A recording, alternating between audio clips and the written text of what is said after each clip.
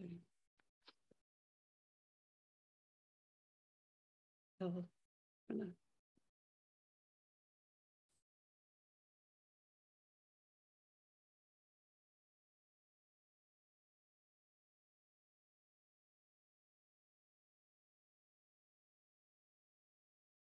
okay, we are live, right? Yep. Bismillah. Bismillah. Okay. Assalamu alaikum wa rahmatullahi wa barakatuh. Good night, everyone. Thank you for tuning in. Um, Today is the 8th of February, 2023, the 17th of Rajab, and we are 42 days away from the holy month of Ramadan, mashallah. So tonight is the premiere of our conversation with being pioneers, alhamdulillah. This is series 2. So last year, BAMBAR started a series of conversations that we had with pioneers. A lot of them are our parents, mashallah. And we sit down and we talk to them about their life, how life was pre-Islam, during their conversion, during their life, just to get advice and experience about, advice about their experience, mashallah. So, alhamdulillah, my name is Mukhtara. And for those who don't know who I am the founder of BAMBAR, which is Black American Muslims Born and Raised. And we basically are a group of Muslims who come together. We talk about our experiences, how we were raised, growing up Muslim here in America, alhamdulillah. And we have our co-host, Hadeiyah. Sound like she's been with our group since the day one, mashallah. She's the day one. Alhamdulillah. And we have our guest, Sister Tahirah, Abdullah, mashallah. Assalamu alaikum. Alhamdulillah. I cannot wait to hear about from Sister Tahirah. Sister Tahirah has been trying to come on BAMBAR and tell us her story for about 2 years now. So I am excited to hear from you about your life, about your experience. And I pray that everybody that is tuning in now will benefit from your life, inshallah. So without further delay, because we have a lot to get into tonight, we're going to have Hadeiyah read Sister Tahirah's intro, inshallah. All right.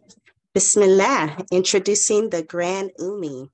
Sister Tahirah Abdullah from Raleigh, North Carolina, she's a native, has been Muslim for over 45 years, alhamdulillah. She took her Shahada in Philadelphia and was a part of very few movements, such as the Darul Islam movement and the Islamic Party of North America. That's just to name a few. She has lived in multiple communities throughout the East Coast, the Midwest, the South, and Saudi Arabia. She holds an associate degree in business administration. The Grand Umi is big on education. There hasn't been a community that she's been a part of that she hasn't taught either Islamic studies or Arabic. She is currently teaching 3 different classes to children, young adults, and encourages the old heads to continue to learn Arabic despite any challenges they have. She has spoken as a guest speaker at different women's conferences on the East Coast. Sister Tahirah also worked in the medical field for many years. She has 6 children, 15 grandchildren, and 2 great-grandchildren. She enjoys learning, swimming, walking, and engaging with the youth. Alhamdulillah. Please welcome Sister Tahirah. Alhamdulillah. First of all, we have to acknowledge our Lord and our prophet. And so I'm going to say, A'udhu billahi minash shaitanir rajim. And I say that primarily because we don't want shaitan in nothing that we do. And the only way that happens is if we remember Allah and He remembers us. So if at any point in your life or any part of this conversation that we're having, you have a sense of shaitan being around, just say, A'udhu billahi minash shaitanir rajim. And he scrumbles away, he goes away. So this is real. We are in real time now, and we are always real because we are always in the presence of Allah. And as long as we know that, and long as we live that kind of life that we know He's always here, we will be as respectable as we can be, and we will be the kind of people that hopefully Allah loves, because that's our goal, to be of the people that Allah loves. Okay, and then we have to always, when we have a gathering, give salutations to the Prophet Muhammad, sallallahu alaihi wasallam. He's the last messenger, and we are on his watch. His mission is our mission, and we have to always realize that and know that in our life, that we're not here for us. We're not here to just enjoy the life. We're here to fulfill our mission, the same mission of Rasulullah, sallallahu alaihi wasallam. And then some praise to Allah, subhanallahi, walhamdulillahi, wa la ilaha illallah, wallahu akbar. And then we join that in that praise, that's tasbih. This is the food of the angels. So not only are we among humans, we are among everything in the universe, because everything in the universe is part of the hamd, the praise of Allah. This is our reality, and we have to stay really strong in that, especially as we approach Ramadan. Okay, now we're going to get to the nitty gritty, alhamdulillah. All right, the sister asked me some things, a whole lot of stuff, and I don't know if I can remember it tonight or not, all the stuff I talked to that young sister about, but she wanted to know about my very beginnings, and my very beginnings came from the Baptist church. You know, that's where my parents finally took me to, because the first church I saw, I said, "Oh, Mama, what's that? Look at that pretty building." And she didn't say much. So when we got home, I had to put the pieces together later in my life that she was embarrassed that she had never taken me to a church. So the next thing I knew, well, she took me to the side, and that was always her strategy. Take me to the side, get close to me. And she would say, "You know, baby, church is in your heart." I said, "Church is in my heart?" She said, "Yeah, church is in your heart." That was the most liberating thing I think anybody ever said to me in my lifetime, because I had a reference. If a church, a place of worship, was in your heart, not in the building.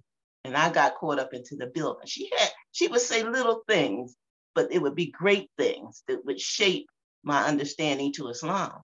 So that's how I attended church. When I went to the church, I was with the people, I sang with the people. And anybody know about the Baptists, you had a good time in there. The music was nice.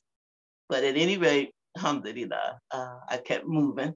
I learned some good values from the church because they taught us how to make money.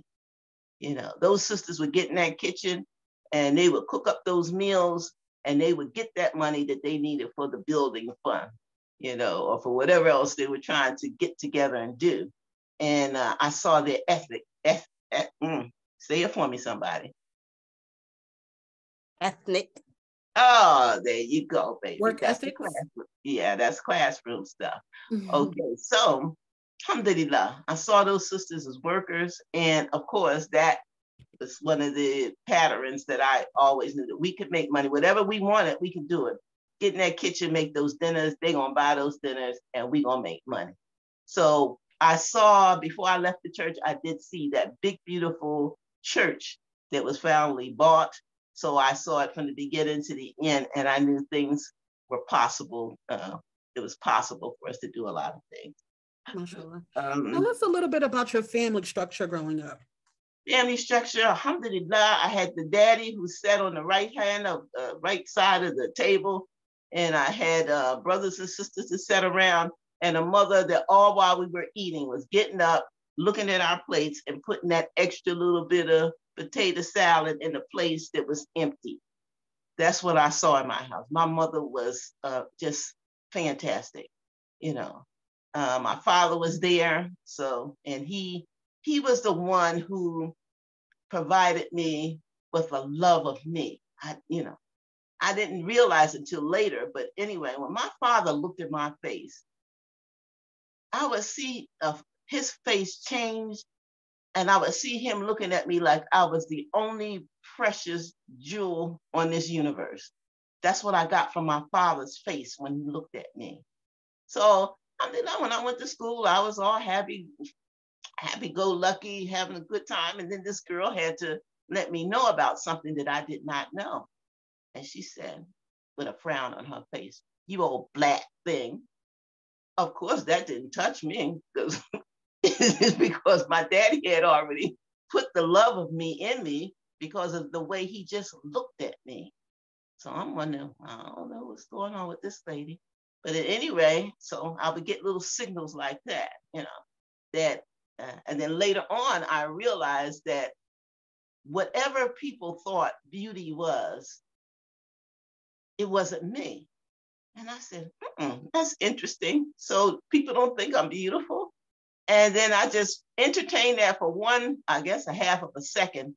And I went back to my daddy's face. And that's where I've always been, in my daddy's face. So alhamdulillah, I didn't have the problems that a lot of ladies went through that were smart and talented and all those other kinds of things, because what Allah gave me through my dad was what helped me. So I'm saying to you all, in the relationships between the girls and the fathers, it is paramount.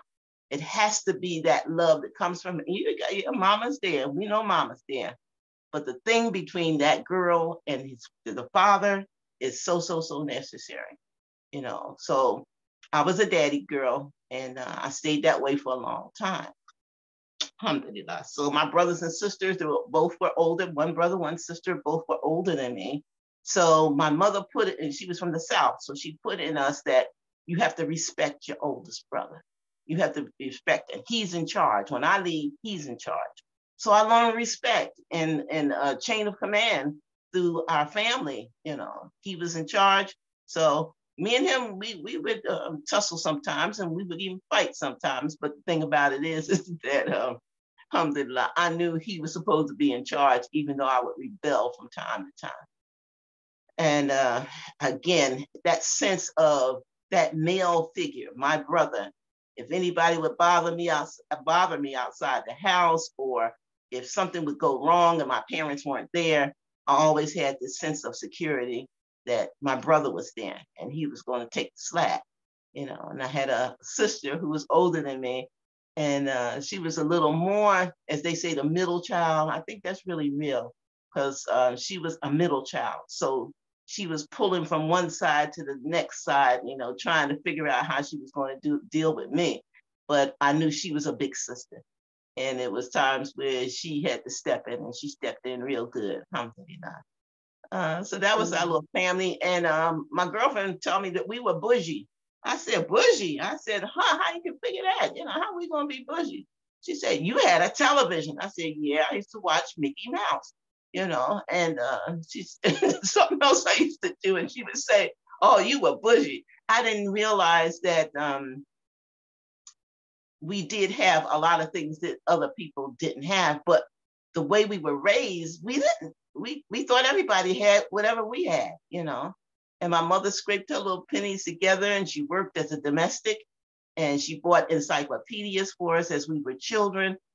She tried to maintain, she wanted us to be educated. She wanted us to know what life was. She wanted us, and she said one time, she said, I was raised, children ought to be seen and not heard. She said, but I said, no, if I have children, or when I have children, inshallah, my children aren't going to be like that. They're going to have, they say they're going to be able to think, they're going to be able to express themselves and be whoever they want to be. And she was freelance, she was like that. In fact, sometimes I was just over the top with that. And I had to, after I became a Muslim, apologize to my mother. I apologized. I said, oh, Mom, I'm so sorry. She said, no, you was just you. You were always different. That's what she would always say. So, alhamdulillah. You learned humility. Huh? Humility. Yeah, I was, sometimes, mashallah. But that was my my nuclear family. Alhamdulillah. And alhamdulillah. So tell us a little bit about going from Raleigh to Philadelphia. Oh my goodness, that was those were the early days. You don't want me to get into Philadelphia first before I came to Raleigh? Okay. Yes. Huh? I'm sorry, you said you wanted to get into Philadelphia? yeah, you don't want to get into Philadelphia first. That's where I took my Shahada, in Philadelphia. Yes. So okay. Yes. Okay. How old were you then when you first took your Shahada? I think we were in our 20s. We were a young group in Philadelphia. Okay. Yeah, we were all kind of young in our 20s, early 20s. I was in my early 20s, and so many other people who were there might have been in their late 20s. I don't think we saw old people at El Mujahideen. Most of us were youngsters coming straight out of the Black Panther Party or some cultural nationalist kind of involvement, and we were ready to change the world. So by the time we, went through what we went through before becoming Muslim, we came in and Allah did it. It was just a shocking experience because I didn't read any books about Islam. I knew people. I was a community worker with the Black Panther Party at the time, and people were just dropping out. They said, "Oh, so and so is Muslim now." We would go, "Oh, wow." Then, "Oh, so and so, they Muslim now." We go, "Oh, wow." We did that to almost all the people were gone. And then when my turn came, it was just a shocking experience because it wasn't like I had some preconceived notion that I was going to read, and I was, Allah was working inside. And this is what I want to let you all know, that Allah is always working on us. If we have sincerity in our heart and a sincerity of who am I? What is my purpose? Why am I here? Did you say, okay, why am I here? All those kind of things. And you're saying that within yourself, then Allah will guide you, and that's what he did for me. It was stepping stones. I would get to one level and I get as much good as I could get out of that, then he would show me something else. So even the way I dressed changed, I started wearing my dresses longer because, that was one of the points that people, the guys like the legs, and then I would make sure that my chest and my breast was pretty much so covered as much as I could understand. But I made sure there was something about my hair. I tied my hair up in a gala, So as I moved from one level of consciousness to another, then my clothes changed. And believe it or not, by the time I took my Shahada, I had, just before I had taken my Shahada, I had a friend of mine, her sister, she made a garment for me. So we got the material and I had this long piece, of course, for my gala. And then I had the beautiful dress with the long sleeves and down African print. And it was sitting in there. I had not worn it yet. Believe it or not, when I took my Shahada, the first thing I said is, I don't have anything to wear. And that outfit was sitting there by the mercy of Allah, So Allah takes us, if we are sincere and we're talking to him and not being impressed by anybody around us and anything that's going on around us, and we focus on Allah, Allah will focus on us. And that carries on to today because we got so much going on. But at any rate, Philadelphia was a wonderful place for me because it helped me grow up. It led me to Islam by the permission of Allah. I had that freedom that my mother always wanted me to have. We had libraries. We went to the theater. We had opportunities that a lot of people don't have, especially in the South. We had it there. I had places that I could go after school, that I learned pottery. I learned theater. We had all kind of activities. That was called the Friends Neighborhood Guild in Philadelphia. And that's where I went after school each day. And that was really something to have. And for us, again, we have to have places, after school programs for our children, where they learn crafts, where they learn theater, where they learn how to sing, all these kind of things. This is who we are. We are full with all kind of talents. And we have to have a place and a platform where we can be or experience all these wonderful things Allah has put in us. We can't just. Sister Tahirah, I had went offline a little bit, so I kind of missed certain things that you were saying, but I wanted to touch on life before you converted in terms of social movements. We talked a little bit about you being a part of the Panthers. The who? The Panthers. Oh, okay. Oh, Yeah. but okay. Well, before the Panthers, before the Panthers, I wanted you all to know, in case nobody told you, that we had a cultural revolution that started before our spiritual revolution. And maybe was still touched on both. We had a cultural revolution with music. You know, we had lyrics in our music. And our music back then, I'm gonna start with the blues. The blues was there because that man didn't know how to treat that woman. So he was crying, oh, baby, baby, please, please, you know. So those of us who didn't see that in our life, you know, where this man is pleading and he's done all this bad stuff to this woman, we got it in the music. So those were our textbooks in the beginning. Our textbooks was the music that Allah blessed us to learn life through, you know, and we learned that through people like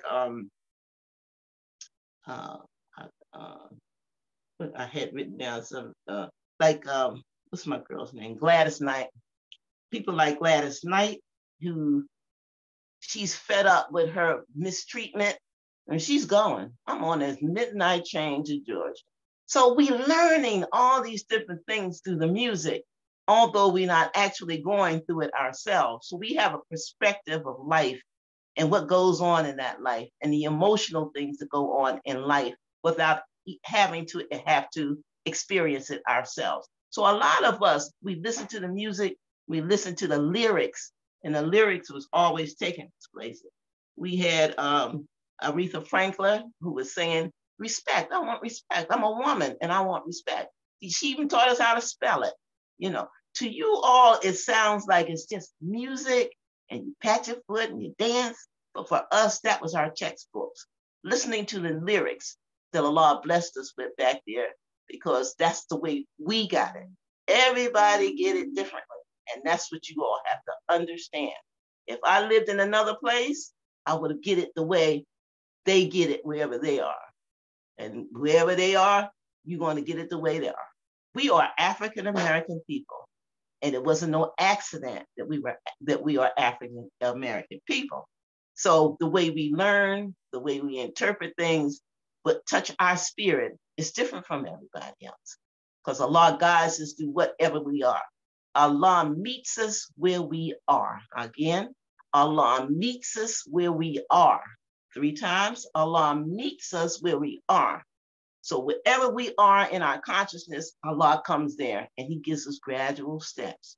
He shows us gradual steps until he brings us to his fold, which is the religion of Islam. So don't get hung up on what you think you see and what you think, you know. Get hung up on, oh Allah, keep me Muslim. Make me your servant. And whatever somebody else is doing, then you say, oh Lord, bring them in. Oh Lord, make them Muslims. That's what the Sahabas did. When they saw their enemies acting up and when they saw this opposition, you know, yeah, they fought and they stood their ground. But at the same time, the Prophet Muhammad, sallallahu alaihi wasallam, always invited them in. Always. So don't be so religiously arrogant that you can't invite people in and treat them right. Alhamdulillah.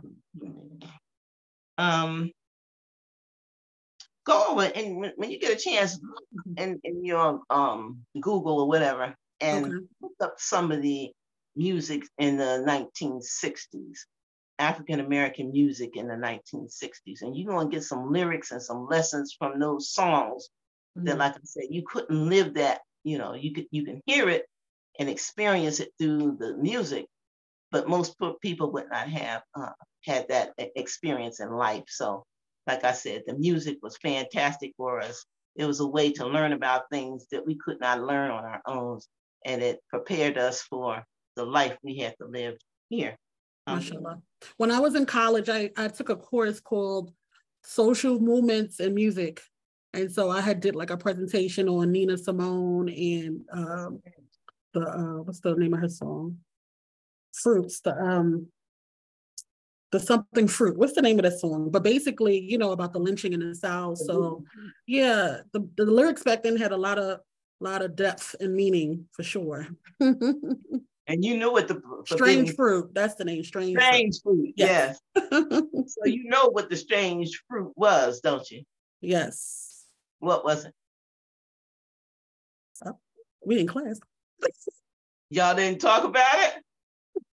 You can talk about it if you want. Y'all look that up too. Go ahead and listen to the strange fruit. These were, everybody always knows fruit hang from trees. Trees. But this was strange fruit because these were our ancestors who were lynched and hung on trees. Mm-hmm. So she called it strange fruit. That's right. That's right. So, alhamdulillah. Alhamdulillah. Whew, heavy. It's a heavy song. It's a heavy song. Because it was a heavy life. And like I said, we didn't all have to experience that, but we experienced it through song. So for those people who don't understand us, it's okay. Mm-hmm. We don't understand them either. And it's still okay. Everybody have to grow and be whoever they are. And when Allah comes and gives us things for us, it's for us. And anybody else who want a piece of it can have it, but we have to accept what belongs to us. Absolutely.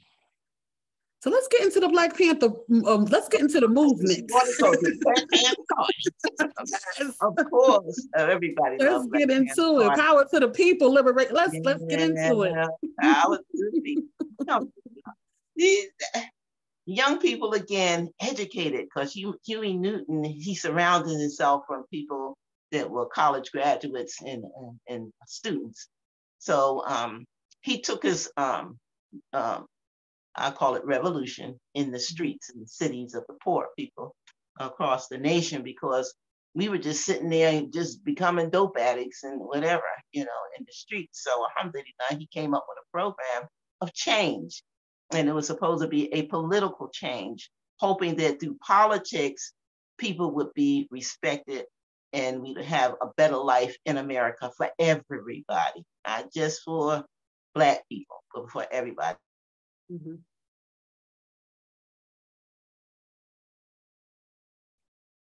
Yeah. Oh, she's frozen. Yeah, it froze for me too. Yeah, it froze. Maybe it'll come back up soon. Technical difficulties. Mashallah. She was preaching and teaching, mashallah.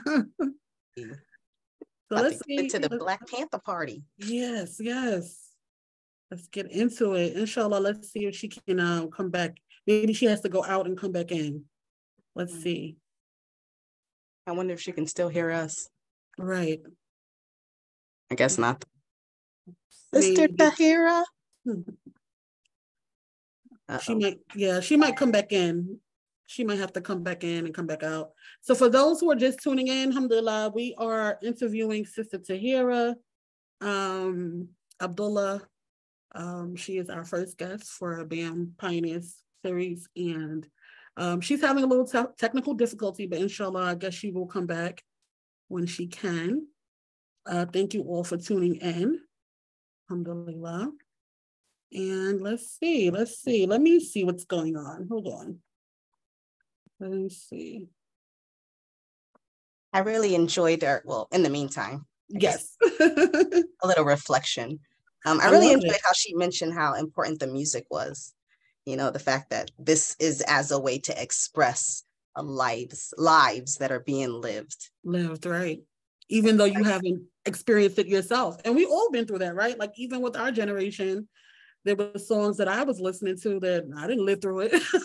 But you felt it. It's like I felt it. I feel the emotion. I feel the passion that the singer has. And they kind of take you on this journey of almost like storytelling, where they take you on this journey that they experience, and they give you a little glimpse of what they went through. Exactly. Like a big brother or sister, right?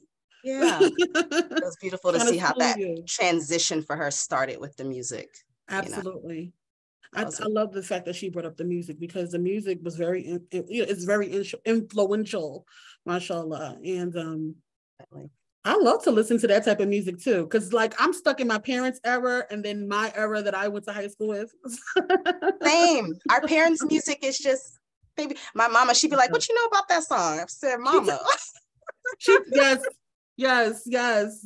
My parents learned it from they you. were like, where did you get that from? Wow. See, growing up listening to you feel it, so you be seeing your parents in the moment, you be like, ooh, I feel it. I feel it too. Right. Yep, I get it from them, going to see my grandparents, you know. So it's like the culture. She said, those lyrics will be hitting. Absolutely.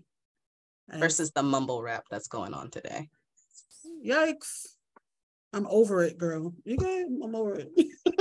They can have it. Yeah, I can't even try to enjoy it.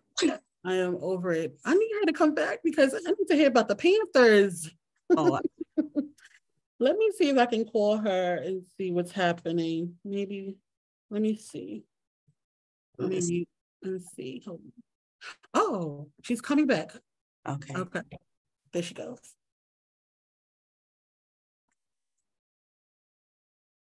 Okay. Grand Umi is back.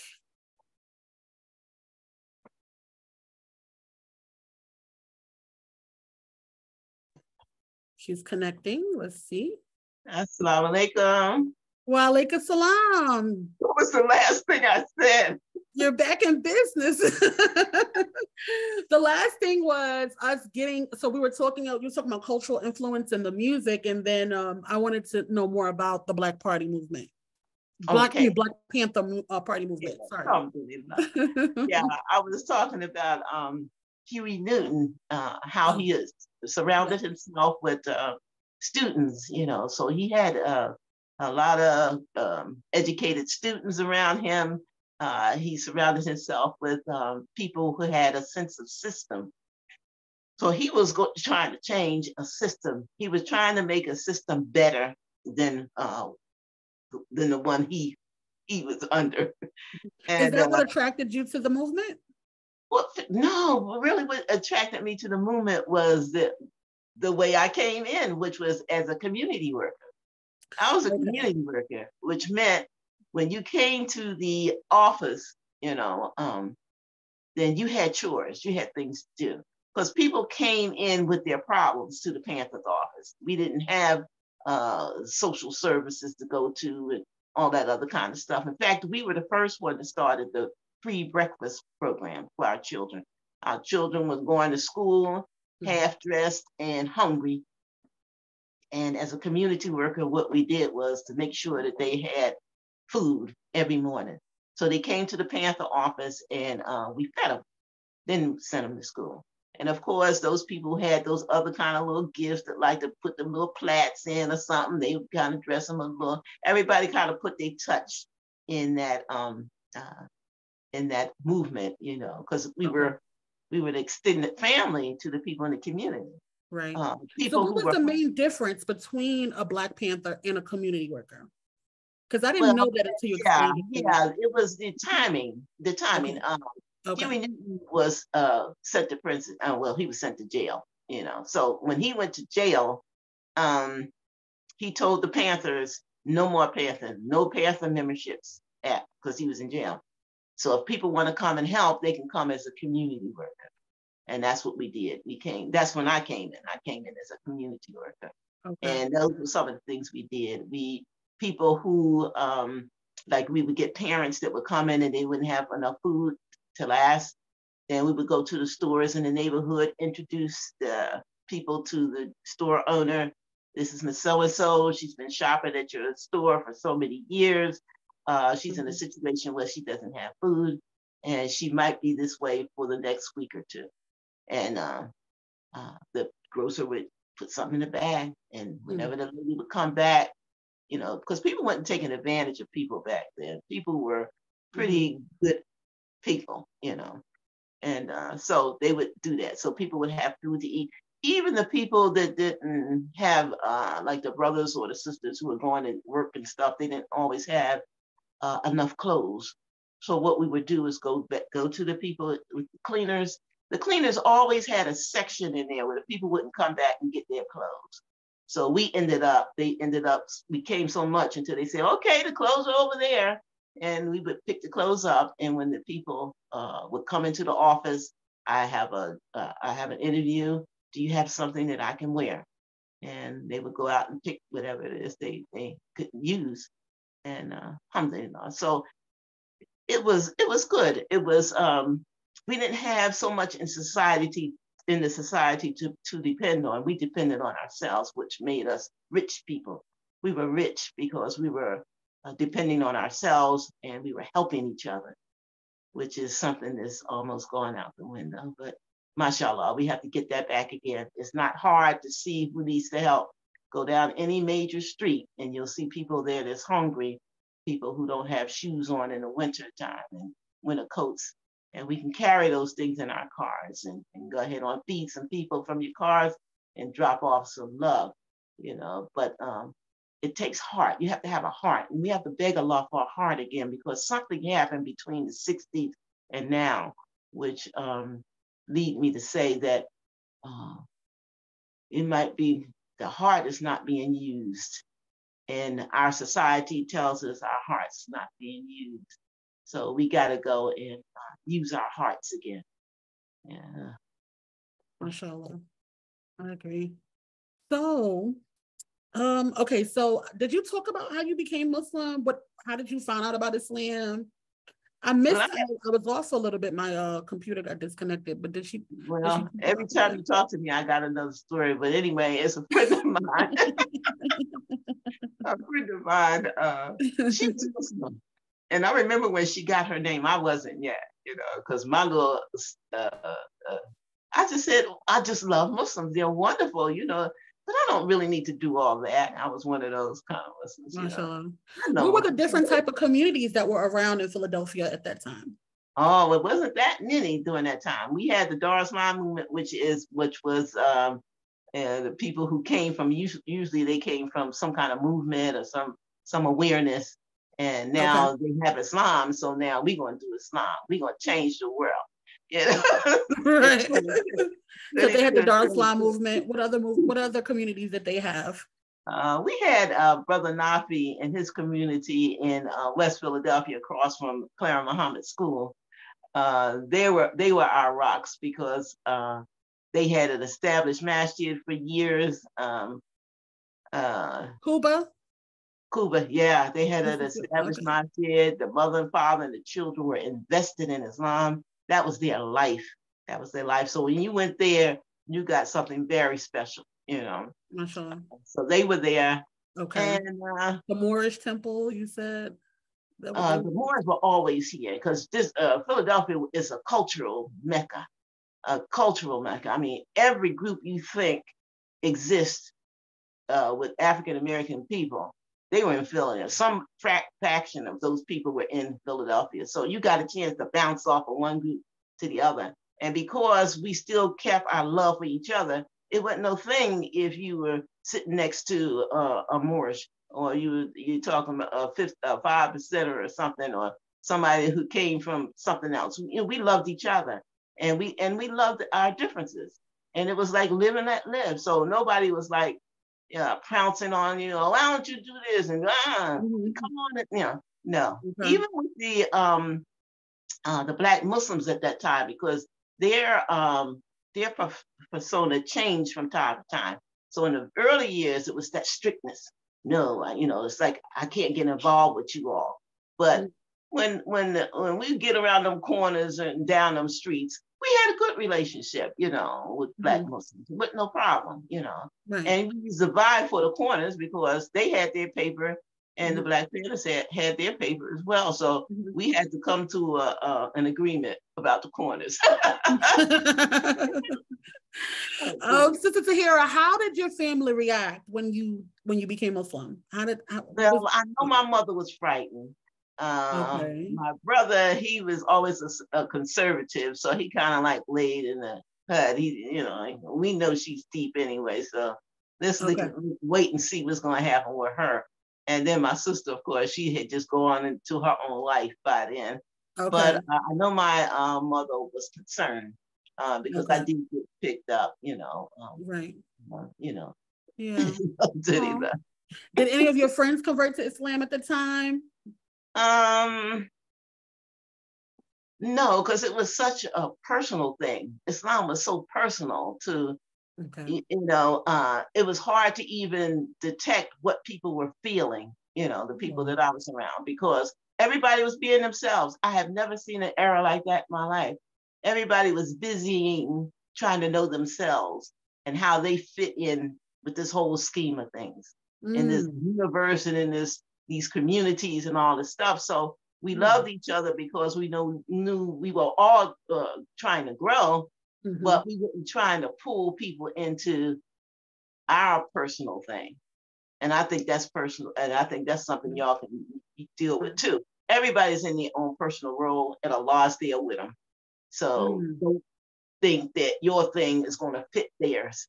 The only thing that's going to fit is Allah. But all that other stuff, leave people alone. Allah is making us who we are. He makes the Muslim. That's right. So let's get a little bit into your early days, right? You started off in the Dar al-Islam movement. For those who don't know about the Dar, can you tell them a little bit about who the Dar al-Islam movement was? Yeah, alhamdulillah, these were some very conscientious young men and women. And again, they came from movement as well. They came out of the cultural revolution of music. We had the last poets, the brother who was that, they gave messages. Gil Scott Heron, all these kind of people gave messages. And Dar al-Islam kind of came out of that kind of, that whatever, And right. If you look at YouTube and you see the video on Brother Saeed, that will blow your mind, because a lot of that history I didn't know. I didn't know all that pre Dar al-Islam movement, So alhamdulillah, if you get a chance, look at that. Dar al-Islam movement. Okay. Yes. The Dar al-Islam movement. Who was the imam of the movement? And it became very popular, especially on the East Coast. A lot of the brothers joined in, and that's where I got my first glimpse of unified brotherhoods. We have organized groups living in different places under the same banner, because you had Jamil Al-Amin, who came in later. You had some really people who, Jamil Al-Amin, he came from right out of the civil rights movement, and he was instrumental in trying to fix things in America, justice and equal, whatever. Right. Equality. So tell us a little bit about the community. Like what was the name of the masjid in Philadelphia? It was called Al-Mujahideen. Al-Mujahideen was the, for us in Philadelphia, the Dar al-Islam movement. It was one of the chapters. You had some in New York, and you had some in different other places, but our masjid was deemed part of the Dar al-Islam movement. So we worked, our community worked with different communities in other states. We got something going called the Riyada. I guess you've heard about the Riyada that we've been doing for many, many years. Yes. And worked in prisons. A lot of the brothers worked in the prison program for Dawah, and educational programs, of course, and in the streets, and also in the masjids, developing masjids, trying to build masjids, those kind of things. Yeah. Right. So how was learning Islam in the Dar al-Islam movement? It was interesting because it was new. So we were feeling our way, we would do something 1 minute and see if it worked, and if it didn't work, we do something else. But primarily, we had classes, and I'm telling you, I have been in a community that had classes like the Dar. Wow. You could go there any day of the week, have a good lesson, and do some good work. And when you go home, you don't go to sleep when you go home. You pass out, because by the time that day was over, you were exhausted. And the masjid was a pulse. It stayed busy. People were coming in, people were going out. Lessons were going on, things were happening. It was a pulse. Even at nighttime, that masjid was still open, and they would have the desk. They call it the desk. So that means some brothers had to be there and be on the desk, so that if anybody came in at night and wanted to know about Islam, they would teach them. It was just never stopping, day and night. day and night. Brothers who were traveling, before they would go home, if it was late, they would spend the night in the masjid. You know, it was just a wonderful. I can't hear you. I can't hear you. I'm sorry. I'm here. Did they have sisters classes that was separate? Goodness, yes. That was the class. When I say classes and learning situation, yes, we always had classes. Sister Saida was my first Arabic teacher, and alhamdulillah, she taught me the A'i-Boos and the Babi-Boos. Alhamdulillah. She was there for a lot of us. And of course, they at one point, at another point, as we in the movement, they would send certain people to us. So we had brothers and scholars that from time to time that would come in and teach us the fiqh of wudu. I learned that from, I can't even say who he was, but we know he was somebody coming in and teaching us something. And we have a fantastic man by the name of Dr. Faruqi. May Allah have bless his heart, his soul, and everything else about him, because he and his wife came in and he basically adopted us. You know, he saw something in this and he wanted to give as much as he could. Right. And he set something up for the brothers to go to DC, because we had a noted sheikh again in DC that I can't say his name. Anyway, he taught them the tajweed of Quran. So when they came back to teach us, then we learned how to pronounce the words properly and with the tajweed with it. But we didn't know anything about tajweed. We just thought we were learning how to read the Quran, you know, because we basically did whatever we heard them say. That's how we would say it. They didn't get into this is the that, that's this, and you hold it a good man. They didn't do that. And I'm telling you, we have to return to that, because a lot of us, we're not learning, and we'll drop out of the classes because they're so technical. Just say, when you get to here and you see this is what you do. You know, so that's how we did. We had recordings that we listened to, and that's how basically we got our tajweed and our Quran. And I didn't realize it until I became older. And one of the sisters said, "Okay, sister, you can lead the prayer." I said, "Well, okay." So I got up there and led the prayer. And when I got finished, she was just amazed. She said, "Who taught you that?" I said, "One of my classes." You know, I'm like, so I didn't know until after she had made me aware that we were taught good. We were taught good, and people that were sent to help us, they did good. They did good. In fact, Dr. Faruqi, he was one of the professors at Temple University. He was trying to get some volunteers so that he could try to establish an Arabic class, because Arabic wasn't taught in the universities then. You know, no university, there was no Arabic. So he wanted to get a pilot group together so he can try to figure out how to teach this. And he did his best. He did the best he could. But what we realized later is that you cannot teach a non-Arabic speaking person Arabic the way you would teach an Arabic speaking person. And that's where our dilemma comes in, because a lot of times the approach is not, or the technique is not one that is compatible for us, because we've never seen these characters before, but they've seen these characters all their life. We never heard these sounds before, but they've heard these sounds all their life. Here we coming in with absolutely no reference to this, but we were expected at one class to write a word on the board and be able to say it, which is, some people did it. Allah bless those people who did it. They did it, but it's very difficult. Very difficult. Sister Tahirah, I wanted to ask you, when you first became Muslim, right? What were some things that you had a challenge with in terms of implementing in the religion?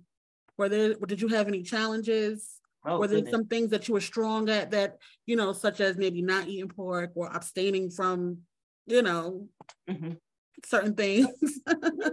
That wasn't too much of a thing because of, again, because how Allah was bringing me. Now, it might be a problem for some other people. Okay. Because I was consciously asking God, you know, I'm seeing this now, but, and what I would always relate to it is that it was like a puzzle in my head. It was this puzzle that he would give me a piece to put in that place. Oh, I see where that's working. I'll do that now. And then another piece of the puzzle would come and I would put it over there. And then it would be this awakening again. So that's, for me, that's how it worked. So by the time I got to Islam, I was ready for it. And I wanted it all. I didn't want a little bit. Before I left the masjid, when I took my shahada, by Allah's mercy, and his guidance, that guy had to write down the whole prayer. What the Fatiha is, he put it in transliteration, and what I say when I bow and when I stand, because we had these Friday nights that we would go to the masjid, and people who wanted to learn about Islam would come. And I took my shahada one night when I went there, and he said, "Oh, you don't have to do that, sis. Just come on back, and we have classes on." I said, "No." I said, "All the prayers, I understand those. But I said, I may have problems with that Fajr prayer, that morning prayer, because I'm not used to being up that late. I mean, that early in the morning." So I said, but just write it down on a piece of paper. So I ended up writing. He was saying it and I was writing it. I had my little piece of paper. So when I went home, you know, I said, well, it's kind of late now. I might miss this prayer. I sat there in a corner with my towel on the floor. And when the time for Fajr came, took my little piece of paper out and I made my prayer the best way I could, you know, according to that. So I didn't want a little bit of Islam. I want both feet in. I wanted both feet in, and that's how Allah let me dive in. MashaAllah. I've been you fully embraced the deen. Yeah, I wanted it. I wanted it. You know, I really wanted it. So sincerity, going back to sincerity will take us a long way. You know, if we're sincere to Allah, He'll take us and He'll take us where we need to be. That's right. Sister Tahirah, I want to talk a little bit more about your experience in the Dara. Marriage. Let's talk about marriage. Marriage is such a they say it's half of our deen, right? So yeah, sure. When you went to the Dara, you knew La ilaha illallah Muhammadur Rasulullah. You knew it. You were tough on it. You know that you had to be married. That was in it. And because Darrell they understood polygyny the way they understood polygyny, you knew that was part of it. It may be a part of your lifestyle. You wasn't left to think that, you know, it's just going to be you and your husband.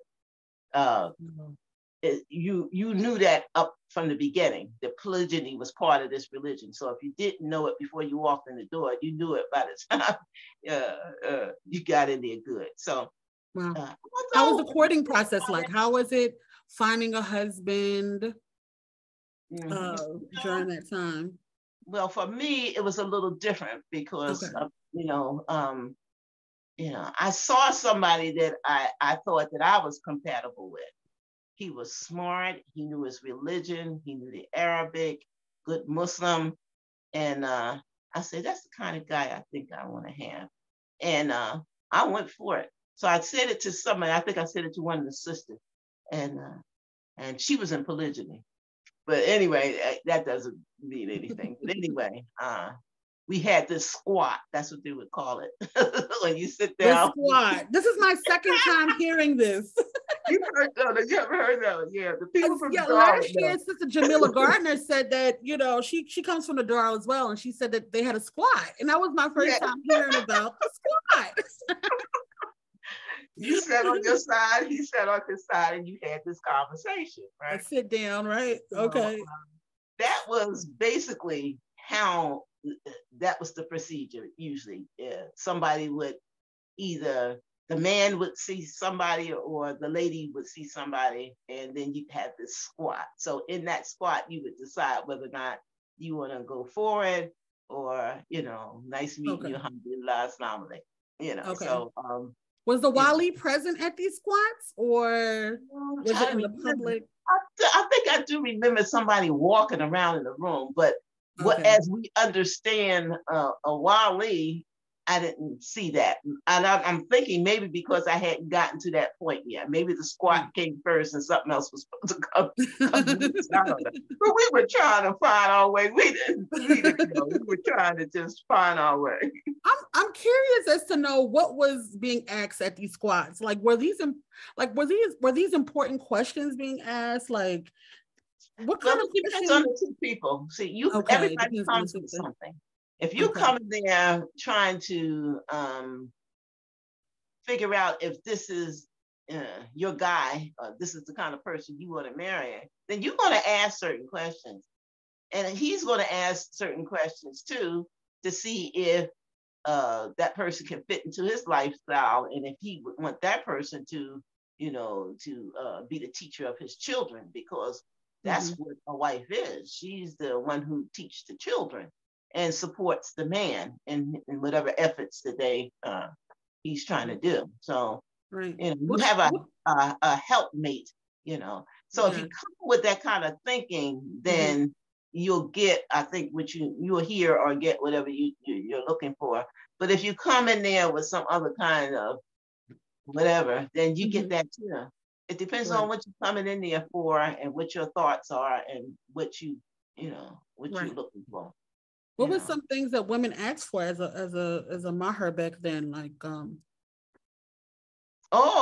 we were stoned up Sufi back then, because most of our books came from Pakistan back in those days. That's another thing. You were talking about books.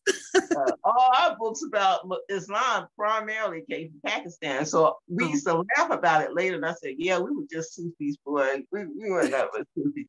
Because alhamdulillah, it is we can laugh about it on one hand, but it was wonderful that you could ask for, teach me the Quran, Okay, so that was a mahar back then, was to ask, like, for the brother. It was an active mahar.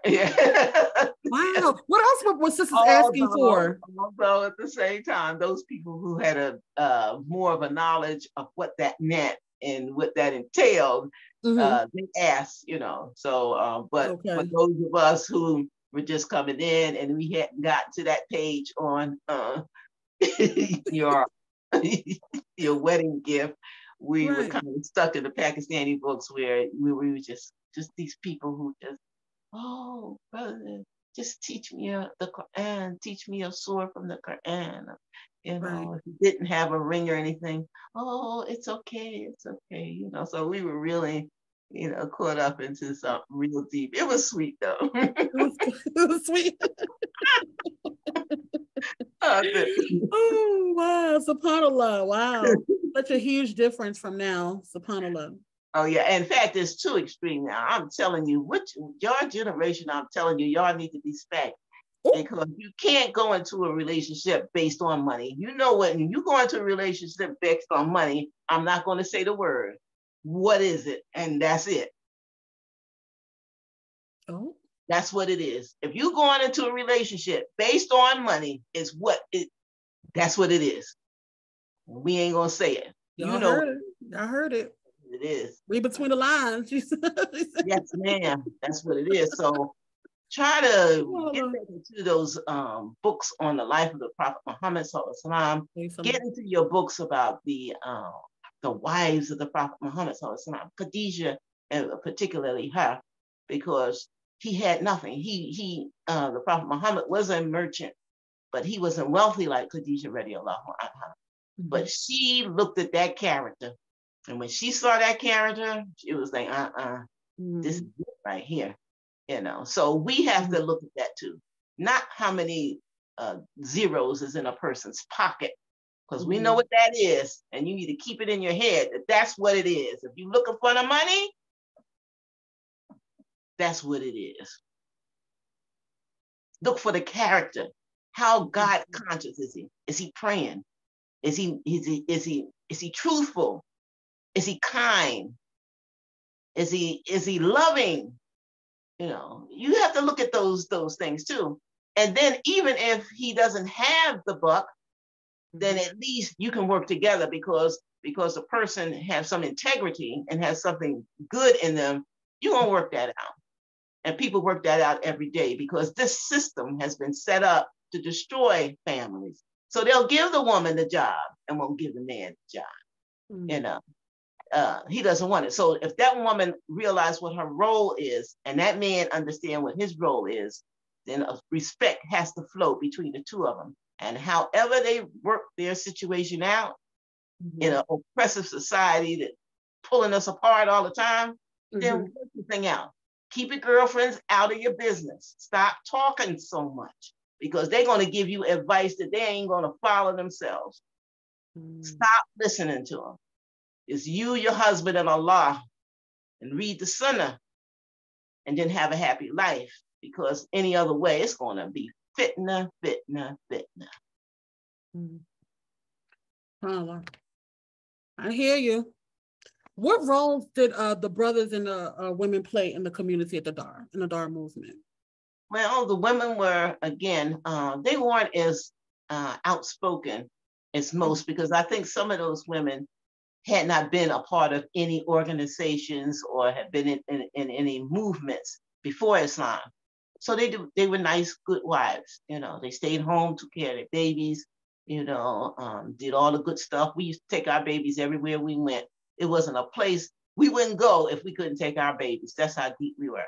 Even in the classroom, we teaching a class and rocking a baby with our foot. You know, you know, alhamdulillah, the women were beautiful, you know, and the men, they were trying the best they can because, of course, the brothers, the stuff that came on them wasn't like the women, you know. They were trying, people were trying to assassinate our men, you know. Wow. So yeah, so the women who knew that, they were understanding, they were kind, and they loved Allah enough to keep things going well. Because you had to keep things going well, you know. Can you talk a little bit about the support? You told me a little bit about how the women would support the men in their educational pursuit. Oh, you know, yeah, alhamdulillah. Women, for the most part, especially in Philadelphia, we always talk and we always try to come up with strategies to help in our struggle and in keeping our families together. And one of the things that we came to during that early 60s was they're not giving our men jobs. They're going to have to go back to school. So if they go back to school, then we're going to have to hold it down. So that was, for some women, that was the choice that was made in order for our husbands or our husbands to get into the system or get the kind of jobs that will provide homes and all the things that we wanted to make our lives better. So that's what the sisters did. Those brothers went back, they got their master's degrees, and just for them to say, you overqualified. They devils. At any rate, they said that now that they did that. So the brothers, I always respect Elijah Muhammad in that he told them, have your own business. Get your own jobs, you know, be an entrepreneur, you know, because they ain't gonna give you nothing. And even if they give you something, it's gonna come with a price. So I appreciated him giving that to not just his community, but for every Black man to, you know, if they, you know, go ahead and be an entrepreneur, get your own businesses and stuff, because they're always gonna come up with something else. So, but it was a conscious effort to try to fix something in a system that refused to be fixed. MashaAllah. Can we talk a little bit about the split that happened in the Dar al-Islam movement when Sheikh Jelani had came? When Sheikh Jelani came, it was during the time, I think I had come back to North Carolina then, but my son was still there. So because he was always been a community member and you know, part of the Jalala Scouts and all that stuff. They had wonderful programs for the youth. So when he did come, I did notice something happening, that the community was being split. Some people were, you know, wanting to hear this message, and they had began to get I want to be respectful. Okay. They liked his message. So what they ended up doing was going with his teachings. And his teachings go back.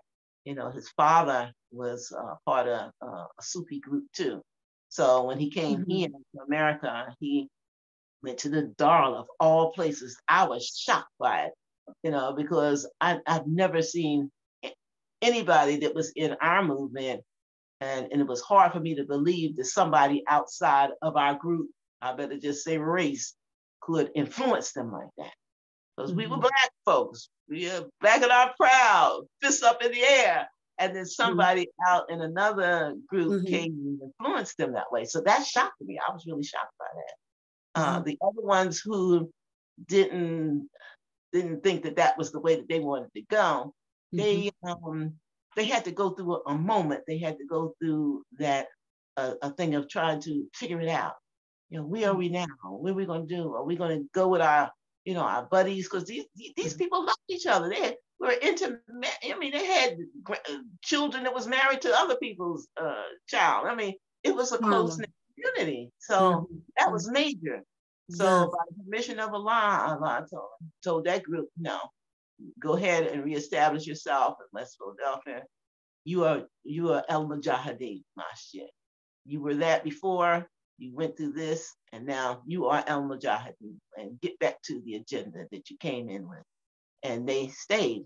The wonderful thing is that now, years later, I mean, in the beginning, it was just unheard of, the people coming back together. But now you see more people, they're adults, they have grandchildren, great-grandchildren now, and they're able to talk, and they have a pretty good relationship. So some things you just have to wait, don't curse people and blame people, or just be patient. Allah got that. Everybody got to go through whatever they got to go through. Everything is the qada of Allah. Everything is the qada of Allah. Everything. Absolutely. The qada of Allah is how we deal with the qada of Allah. Are we going to be saying, thank you, Allah, for what you allowed to exist? And I'm going to praise you and keep doing whatever you've been doing?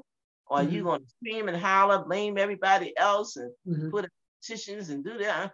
What you need to do is our behavior that's being tested. The qada is going to be there. But what is your behavior when Allah manifests this thing to happen? We aren't in control of nothing, not even ourselves. And that's a test. Whatever qada Allah gives us, check your behavior. Turn your face to Allah. Say, La ilaha illallah, and mind your business, and you'll be safe. But if you don't, Shaitan gonna go in there and have a good time. Subhanallah, subhanallah, subhanallah. Oh, I wanted to ask you something about the Dar before we move on to the next. How was the Ramadans and Eids back then? Wonderful. I don't think I've ever had an Eid better than in Philadelphia. They all the communities would get together. They would figure out what place they wanted to have the Eids and stuff, and they put their monies together and they strategy, and we would have a wonderful time all day long.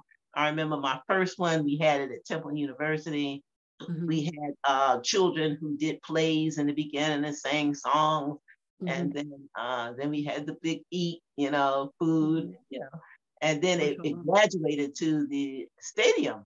The stadium where you have vendors all around, and then you have all these jumpy games and everything for the children to play on. You could just sit back there and chat with the sisters all day while the children just have a ball. So that has been something that has been outstanding about Philadelphia, and that is their Eid. They have excellent Eid. Alhamdulillah, mashallah. So I want to move on to Saudi Arabia, right? What made you want to go to Saudi Arabia? How was that? I went there because my husband, he got a job there after me. Oh, these people don't want you. They're not giving you enough money. They're not appreciating you. Go on over there and get some of that Saudi money stuff. Wow. Come on, let's go. And I said, and then I can go to school. MashaAllah, alhamdulillah. So, alhamdulillah. He went over there and he got a job, making good money. And I went to school. They had these schools that were called, it was like a GED program. So when you went into them, these were the women who didn't finish high school. And that was one of the skeletons in the closet, because they would pull those girls out of school at a certain age and get them ready for the house and a husband. And a lot of those girls didn't get their education.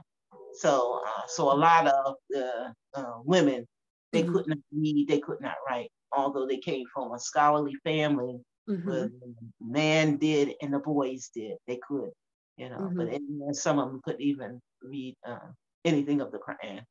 Okay. But anyway, So you said it was a GD program, but was this, what does that look like in Saudi Arabia? Does it look like the GD program here, or was it different curriculum? They would use the same school that they had the children go to in the daytime, and then the women who wanted to be educated, they would come in the evening. Yeah, okay. So it was good. And they had everything. They had math, science, history, Arabic, Islamic studies. They had all the subjects there. Okay. Wow. How was life as an American woman, a Black American woman in Saudi? Oh, girl. At that time, honey, anything that came out of America, they were smiling. Wow. And anything that came out of America. Now, what year was this? What decade was this? This was Layla was in the first grade. Okay. I don't know. My kids have to tell me things. Okay. Layla was in the first grade. She went through the first grade there, and we had some cultural differences even in the school, because they didn't mind smacking a child in the face. They didn't. Oh, really? Yeah. You would think that. See, and that's our thinking. They had here in Saudi Arabia. They have the life of the Prophet Muhammad, but people aren't reading, and that's the problem. When you don't read, you don't know. And then your culture will tell you it's okay because you don't have nothing to come in between your culture and whatever else that you're doing. So when that happened, North Philly started, coming up, and I said, I can't be North Philly in no Saudi Arabia. You guys know what North Philly is, So I said, I can't be acting like that here, So I said, okay. So I got a friend of mine who was studying Arabic. I say, write this letter and write it exactly the way I'm saying it. And he wrote the letter. So next thing I know, I'm in there with the administration, right? So, a couple of times the finger had to go up, and it did not happen again, So that was done, and we didn't have any more problems with that hand. Mashallah. You don't smack people. You just don't do it. That's a no-no.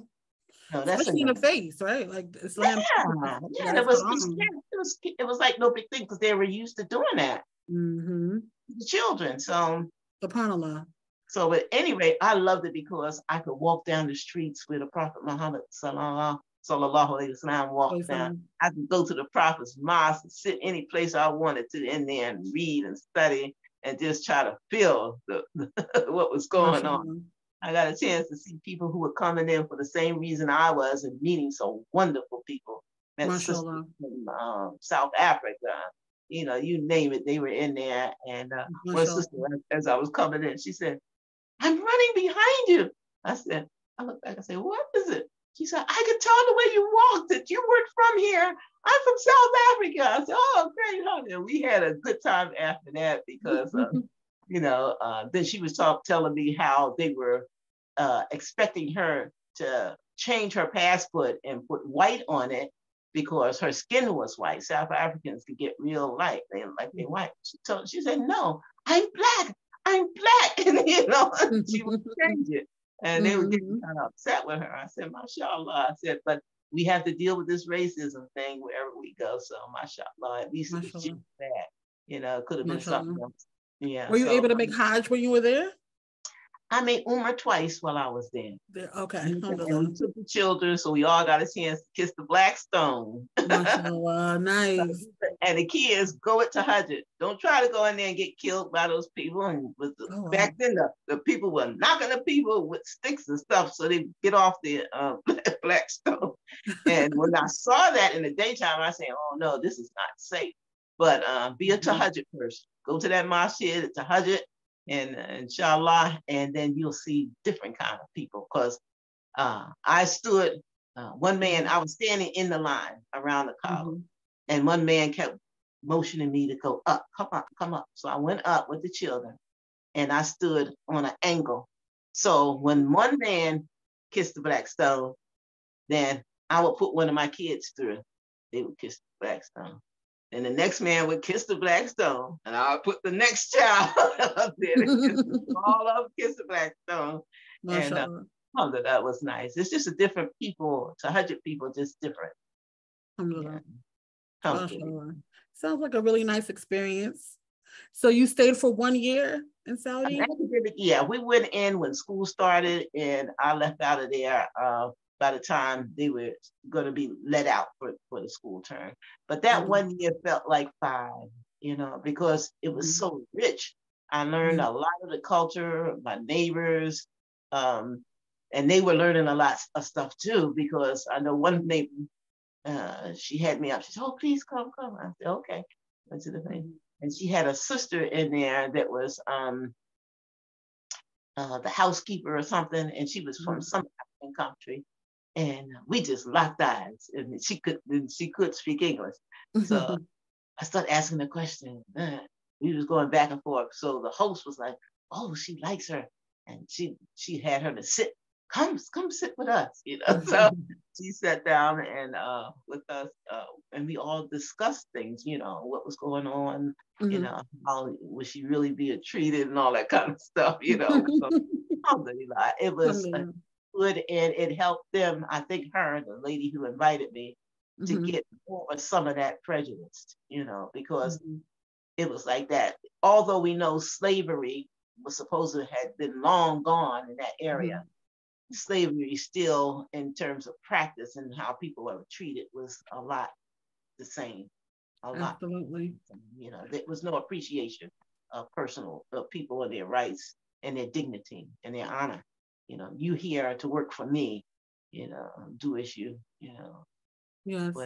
And I'm sure you found some other people that were nicer and probably, would be better people, but you still have to know that racism is straight there. It's live. It's live. One of the things I did get when I was there as some kind of feeling for us from them is that one of the people told me, she said, "You Americans, you, the sister, she said, you rocked the world. You shook the world up. Everybody woke up and said, my rights, my rights." I said, "Alhamdulillah." And we need to know that. We need to know how we have influenced the whole world. Nobody going to give that to us in a textbook.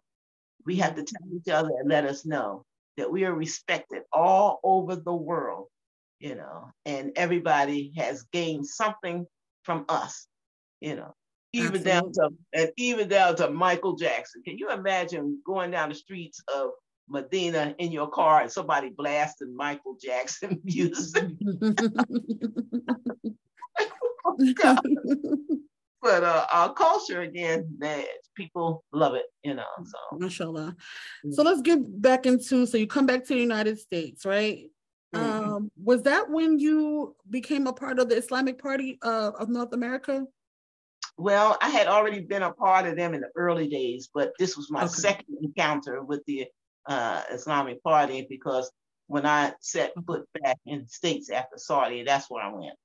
Imam Khalid, his community. Let's talk a little bit about that. For some people who don't know who that party is it a lot of people that heard of it, but they don't really know about it? So, the Islamic Party? Well, the DC part of the Islamic Party was fantastic. I mean, I didn't have to go outside of that community for anything.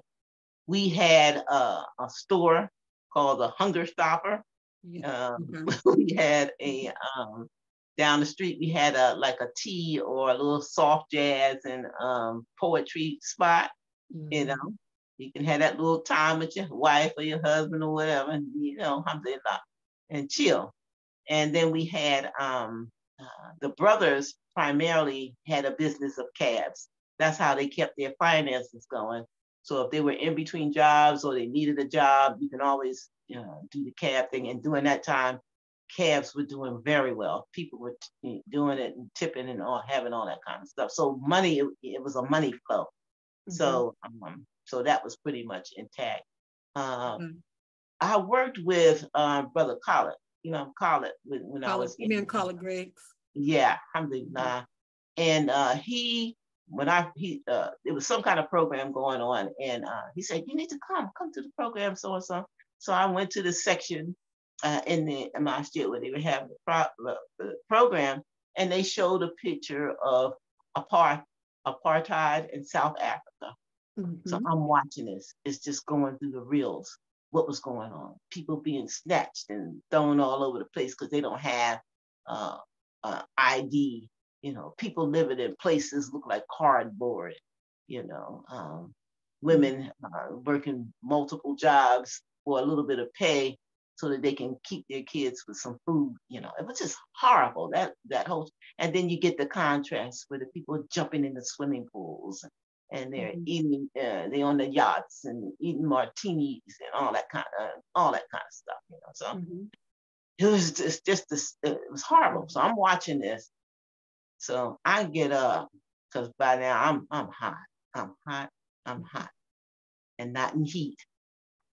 And I went back to his little office in the back, and he was smiling like, "Yeah, this is what we're doing." You know, I hit the desk. I said, "What are we doing about this?" And then his boy, you know, because all of them always got the boy. He getting ready to leave. He pushing him back. Leave alone. Let her talk. I'm bad. I probably could have beat him too. So he said, "That's why we need you on our team, sister." He said, "We trying to get," because he came from the Panther. Well, I don't know if he was a community worker or what, but he came through that influence. And so he knew what the deal is. You know, we can't become Muslim and all of a sudden we didn't forgot. And that was one of the things that I knew. I thank Allah allowing me to return to that, because the first parts in the Dara was more getting myself together, getting my spirit together, trying to know about my religion, know my communities, knowing that all the Muslims are my sisters and brothers, you know, all that foundation.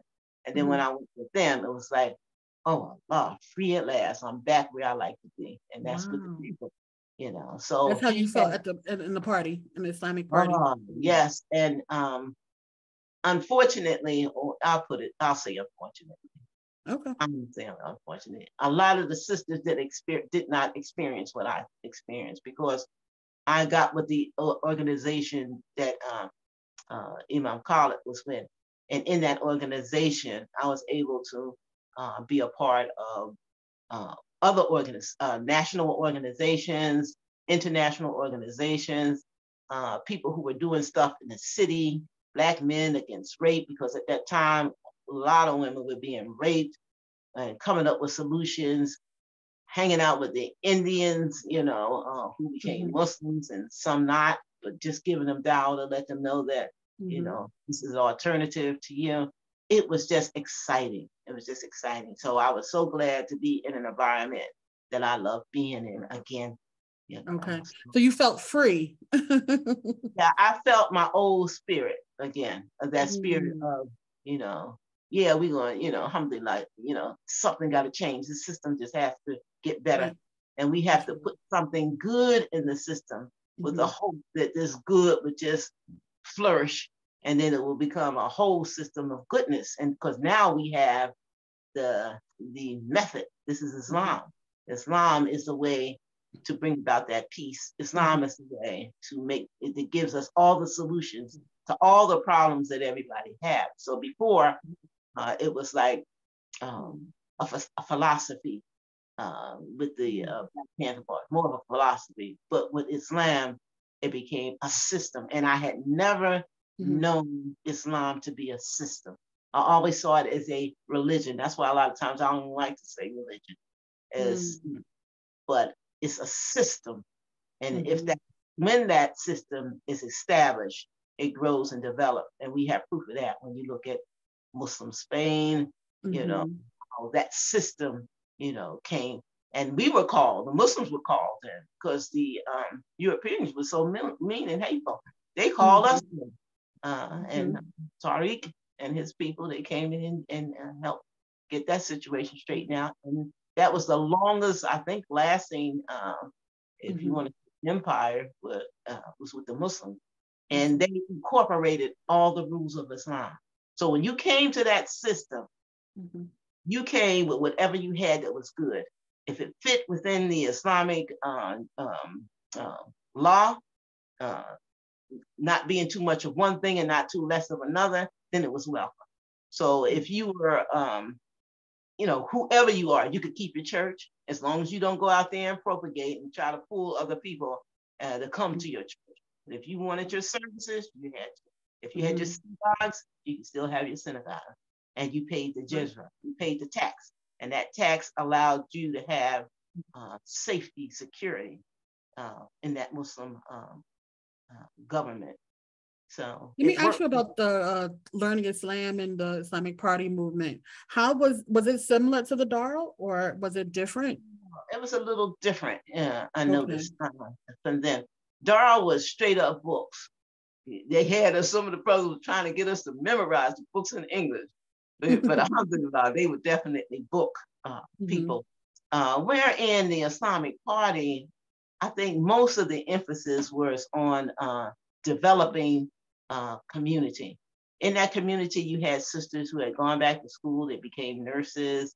You had brothers who went back to school that became doctors. That community produced some very, very outstanding people. Right, you were telling me that there were a lot of talented and professional people. They came to the party. There's a lot of people that came through it because at that time that was the most progressive that I could see organization that was going on.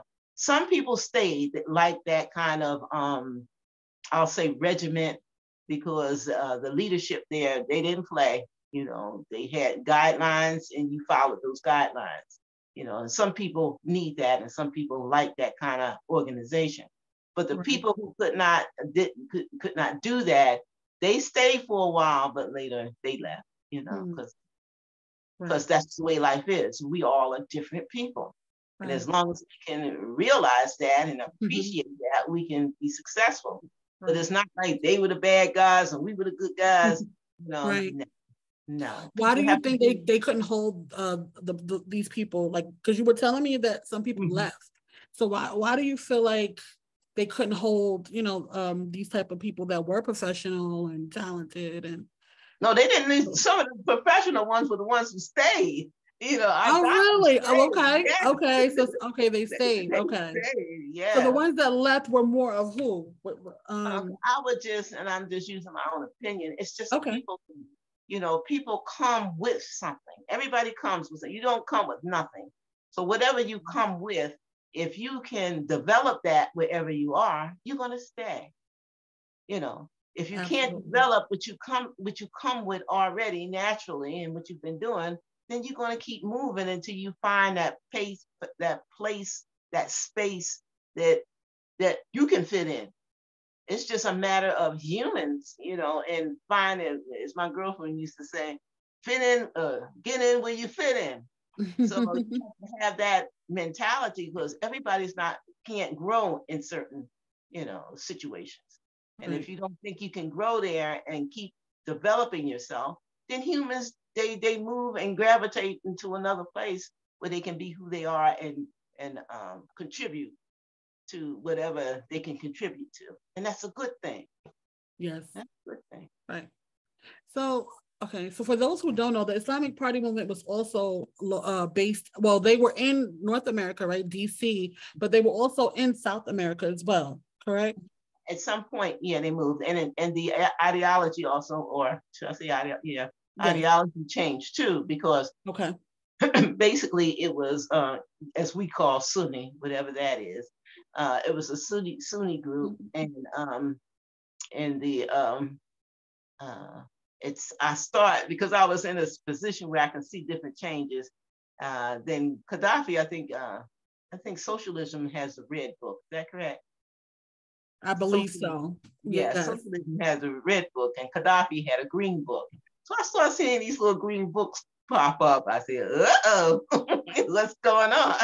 Oh, you started to see the signs before the split. Yeah, this was before the split. So as I read it, it reminded me so much of the red book. So I said, okay. So I just smiled because you don't know how long it's going to take you, where you're going to go. So at any rate, by the time they actually moved out of DC and went to Atlanta, because that was the first place I was going, I had married the love of my life. I need to hear about the love of your life. I married the love of my life. Had 3 wonderful children from that marriage, alhamdulillah. And he loved and respected my 2 boys, I got 2 boys from pre-Islam, alhamdulillah. Alhamdulillah, we tried to have a good life. But anyway, they, at that point, I had my sister-in-law, my brother-in-law, they were part of that, and other people that I knew were part of that group. And then, the ideology changed, and then the focus of not being in America no more and going to South America, they went back home. They couldn't do that, so they ended up going back home. And so there's some others who couldn't move in those directions. So they went wherever they went. So that was a big split. And I think, and then people started living on the island, and then they had their experiences there. And of course, just like anything brand new, you talk about the islands, I mean, you're going to have to deal with something, because you're not going to be in the same environment like America, like the sewer system is in place and this is in place, electricity. We're so spoiled here, but alhamdulillah, we thank Allah for spoiling us. But you go to places like that, you're gonna have something to go through. But at the same time, I always, that adventure part of people always come out. What an adventure! I don't know what it was like, but I would imagine that the adventure of it was beautiful. You're looking at different plants and trees and smelling smells and hearing things that you never heard before. I would imagine that it was a lot of good that came out of that for people, alhamdulillah. But when that split happened, like, how did that affect you, the people in the community? Was it, what? Well, it's like any other split. You talk about your friends.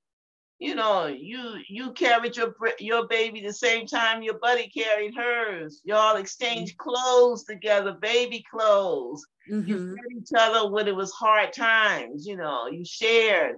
So it's just like any other, and that's what life is. Life goes on. Life just goes on, and that's just the way it is, Yeah. I understand. But you never accepted or even thought about considering the new change to Shiite? Was that ever? Yeah, that came up. Yeah, no, because I told you I was going by then. I was with the love of my life. Okay. I was talking to my buddies, but I was gone. I was in Mississippi. Oh yes, you did say you was in Mississippi. That's right. So how was the place in Mississippi? How were the Muslims there? I was on a college campus, so we didn't see Muslims. We didn't, so it was like, and that was new for me because I was always used to being around a community. So my spirit was like, we're going to have to be the community. But I don't think that because my husband had not experienced those kinds of things that I had, then that didn't come because, if you had to have a certain spirit to say, we're going to do this, we're going to start a community, so mashallah, we just try to have a good life for our children, and as much as we could show what Islam was in our dawah, then we try our best to do that, alhamdulillah.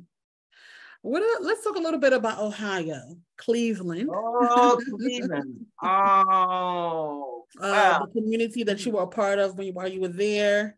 Imam Dawood, may Allah have mercy on his soul. Pioneer. What masjid was this again? Masjid Haq. Masjid Haq in Cleveland, mashallah. Yes, in that community, they had the masjid, they had a hospitality suite, they had some apartments all around the sides of it in front. So it was wonderful. That close-knit, inner circle kind of community. It was fantastic. It was a school there. We always had schools wherever, we were. We always had schools. And that paramilitary kind of a persona was there, the Black something Rangers and all that. They had some history back before they were Muslim, Blackstone Rangers and all that. Wow. I mean, so amazing. They had a rhythm that was deep.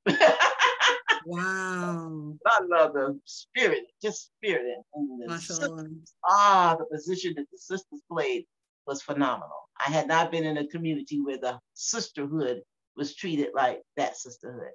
You had Sister Hasina, who was, alhamdulillah, she was just so blessed. And she was so talented in so many ways. She knew how to be supportive to her husband, her community, her children, and her society. She was a very excellent role model. They had developed a school. The school had visited and spent some time in Africa. They came back and was trying to develop, I think, another level of the school.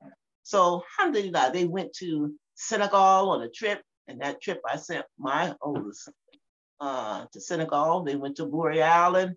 And they had good relationships with the people who were there, Sheikh Hassan Sisi, and the community there. So they were grounded internationally as well. So that was a good experience. Some merchants who could teach you about buying, selling, and strategies, It's wonderful. Did you teach at that school as well? Of course. I'm not sure. No, by the mercy of Allah, yeah, we had a school there, and Sheikh Masood, anybody know him? Probably know him. Yes. He was one of he was one of the teachers there. And it was, I can't see her name. He's the imam at Masjid there out of Philly. She had a class also, and then I had a class, and of course Sheikh Masood's class was top notch. And my girlfriend's class, I loved her class because she was teaching us how to speak Arabic. So she told us in the beginning, do not bring those books and those pencils in my class. She said, because you'll never be able to speak writing everything down. And see, I was the write down person. I had learned from the rules of this and the rules of that. So while they are talking, speaking Arabic, I'm sitting there trying to conjugate my verbs and make sure my sentence structure was correct before I talk. But they were talking. So that tells us another thing that we need to learn how to do is, what is your objective? You want to be a speaker of Arabic? If so, take on her technique, because Arabic is rhythm. And you hear the sound, you'll never forget the rhythm of that. I had a girlfriend of mine, I said she had gone to, what was that place? Iran, during the Iranian Revolution. And I said, when she came back, I said, teach me something. And she said, Khosh-hal-shidam bibi-namit. Do you hear the rhythm in that? Khosh-hal-shidam bibi-namit. You hear the rhythm? Language is rhythm. Rhythm. And she taught me that 30, 40 years ago. And I never forget it because I didn't, because I learned it through rhythm. So that's a key for us. And we need to keep that when we're trying to learn. Listen, and that's what my girlfriend was doing with the Arabic. She was telling us to listen. Listen to how I'm saying it, how long I'm saying it, and then you'll get it. So I'm telling you, rhythm is definitely in that bracket of techniques of learning a language. Absolutely. Mariam, hello. Mariam was telling me that you were in a Naqabi. Oh, I'm sorry. I'm going to another. Oh, yes. I'm still, look, I'm still in a Naqabi. Did you wear y'all in my house now, so you welcome to my house. I'm still in a Naqabi.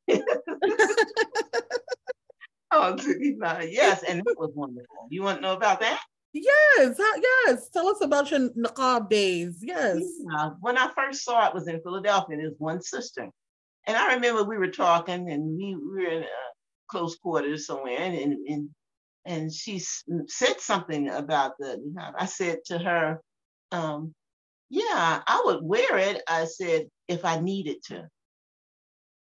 And I don't know if I offended her or not when I said that. And I said, I think I would wear it if I needed to. Because I looked at it as something that was progressive.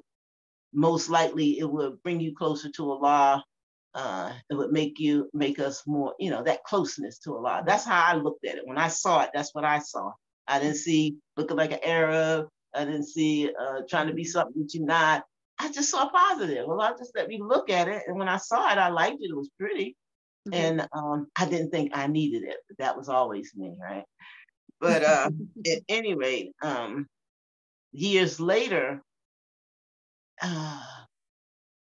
when I couldn't focus good, I was conscious of things going around me. So I started getting unfocused. I was too sensitive to negativity. I became very sensitive to it. And then that made me look towards it. And we find out in Islam, you don't never look towards anything that's negative. Always look to Allah, to Allah, and let Him handle that. See, that ain't ours to handle. Negativity is not hard. You handle the negativity in yourself, and then you look to Allah to hold you there so you can learn whatever lesson that's happening in negativity world. But you ain't looking in negativity world and going in there trying to say, well, why is this? No. Keep it in turn towards Allah. Deal with yourself and ask Allah, since you showed me this negativity, please show me the negativity in myself, so I can learn how to not be or not ever become like that. So the Purdah helped me because it narrowed it down. It narrowed down the whole thing. It narrowed down what I could see and what I could not see. And it narrowed down the kind of people who were coming toward me to, befriend me or whatever, because the people who were dealing with me was dealing with me. They wasn't dealing with, oh, you got this veil on, oh, negative, or, oh, you got this veil on, we love you, love you, love you. And it would always blow the Naqabi's mind when I wouldn't take the position that I was doing something special because I had it on. And I told one sister one time, I said, so is it me that you love or do you love my clothes? She had to think about that, because some people gather together because of the way you look. They don't gather and be with you because of the person that you are. So, wow. Yeah. So, and then the ones who didn't like it, who was browbeating, trying to be an Arab and all that kind of stuff, I just ignored them, and was glad that they wasn't in my world as long as they were in my world. You were in there just to say that good, bounce back, because I don't need that. Be what you be, do what you need to do. Don't jump in my lane, stay in your lane. I love it. That's right. So the Purdah helped me focus. That's what it was. Because I wasn't judgmental, focus. So, men too. Men, if they know a woman is in the room, she can have a paper bag on her head. And if they know that that's a woman underneath that paper bag, they who is she? Where she come from? She got any kids?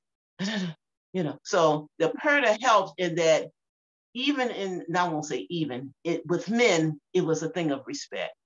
They weren't trying to find out who was under the bag. They weren't trying to do that underhanded stuff, They were basically, most of them, now some of them still had problems, but most of them were very, very respectful. And I appreciated that I'm your sister, you my brother. That's good enough. We can keep it just like that, and we can be. Yeah. Yes. So it was a blessing, and it is a blessing. Alhamdulillah. I want to talk a little bit about the DMV area, Virginia. What led you to move to that area? Girl, was that Hajj? Yeah, Hajj led me to the DMV area, because when I made Hajj, alhamdulillah. What year did you make Hajj? Gosh. Was this in the 80s, the 90s? Yeah, it was in the 80s. In the 80s, okay. The first one, the first Hajj was the Mahad time. So I need some of my Mahad people to tell me what year that was. But anyway, Allah blessed me to make my Hajj, the first Hajj. And when I went there, and I was going between Safa and Mawat, and I just looked over to where the Kaaba was, and I asked Allah to put me in an environment where I can learn this religion. I really want to learn this deen, and I want to learn the language, learn the deen. So right after Hajj, I was moving to Virginia. I had my car attached to the back of the U-Haul truck. I had my children in the front seat, and I was driving to Virginia to go to the Mahad. MashaAllah. So tell us about the Mahad. You were telling me, but I need you to explain exactly what the Mahad is. Yeah, the Saudi Arabian government set up a school in Virginia, and that was for people to get their degrees. Mostly the Arabs would go there and get their degrees right here in America, and they open it up for the English speakers as well for the language. Okay. So I went there for the language, and alhamdulillah, it was excellent. I had a wonderful teacher, and she was American too, so we could ask her questions that probably would not be able to ask an Arabic speaker. So she was just wonderful. Alexandra Ash, excellent. She was a writer. She wrote books, translated books about the Sahabas, different Sahabas. Just a wonderful individual and a good human being. It was something, you're supposed to learn from the character of your teacher, and she was one that I always respected, and I always respect, and I looked up to her, and she looked at she had the same lens that we had in terms of America, being raised in America. She was American, and trying to deal with this cultural thing that was going on, but at the same time trying to be whoever you were, so that was like, that was a jihad, trying to stay focused and being in yourself. But the Mahad was there. It was wonderful. We had some of the best teachers you could ever have. When we went, it was like, I think we went one day or either 2 days a week. And then I was there when they went full term. They went daily, every day. So to go to the Mahad every day was just wonderful, So I was just entrenched in the language, entrenched in the culture and language. Was it diverse? Did they have a lot of African Americans that went there as well? Oh, goodness, yes. They took advantage. Okay. Sisters in that area took advantage of that, some noted sisters that live in Maryland and DC, and alhamdulillah, they came to those classes. Alhamdulillah. Trying to learn. What other communities were you a part of in the Virginia area? Virginia? Okay, I taught Sunday school at MCC. That was a good experience too. One day I went there because I had heard about the classes there, and I was just sitting on the bench, and one of the parents came out of one of the rooms, and she said, "Oh my goodness, our teacher didn't come yet. I don't know what I'm going to do with those kids, the children." So I introduced myself. So I said, "I'm Sister Tahirah. I go to the Mahad. I'm one of the students there." I said, "If you like, I can go in and take the class for the teacher until she returns." She said, "Okay, can you?" So she marched me in that classroom, and alhamdulillah, the teacher, Allah has blessed the teacher to be in the teachers, and you just do it. You go in that room with a Bismillah. You line yourself up, you set your class up in a way that you feel like you can get something out of them. And then you get your boards together, and then you start teaching. And that's what I did. And I did that until I what was that? I left there and went back to North Carolina because my mother was ill. Okay. So that was an excellent, because we had that was the first time that I saw African Americans playing a strong part in community life with foreign people. I had not seen that before, you know. Wow. So we were appreciated there, and I'm thankful that Allah gave us the opportunity to be there. Alhamdulillah. And some wonderful people again came through there, you know. Young, what's his name? Muhammad Magic. So you didn't experience any type of prejudices or anything like that from the sisters in that area? Like, not in that area, but in it was I lived in Reston. So Reston was like another world, but it was still Virginia. You know, okay. And in that Reston part, you had people with a lot of money. And it's a tendency that when you're around foreigners with a lot of money, mm-hmm. you have to learn how to navigate. And I was always like, here she comes again. And then I was in Perth. I was in Perth, all black, from head to toe. And but they had to get used to me, you know. I had to get used to them, you know. And mashallah, so mashallah, because I wasn't backing down. You know, I knew my deen, I loved it, and I knew that whatever they were getting from me, you know, that I had to give back to them as well. Because how are we going to learn how to be sisters and brothers if we don't have this conflict that we have to work out? That's the reason why we have conflict.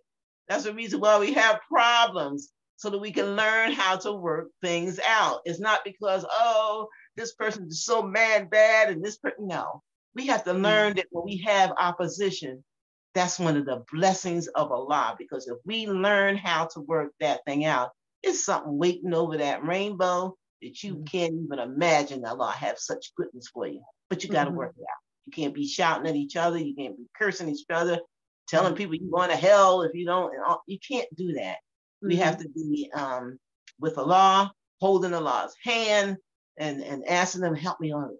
I know I can't. I have known times where I had to actually take my fingers and do this. Stop talking, Tahirah. Don't say nothing else. Don't say nothing else. Don't pinch my tongue. But that's what we have to do. Sometimes you got to pinch your tongue and be patient, because it's not about us. It's all about Allah. Are we giving Allah pleasure, or are we making Allah sad about how we act? What are we giving Allah? It ain't about us. It's about Allah. It's not about us getting the last word, you know, or, you know, just letting you know, I just need to tell you this. You just need to know. It ain't about us.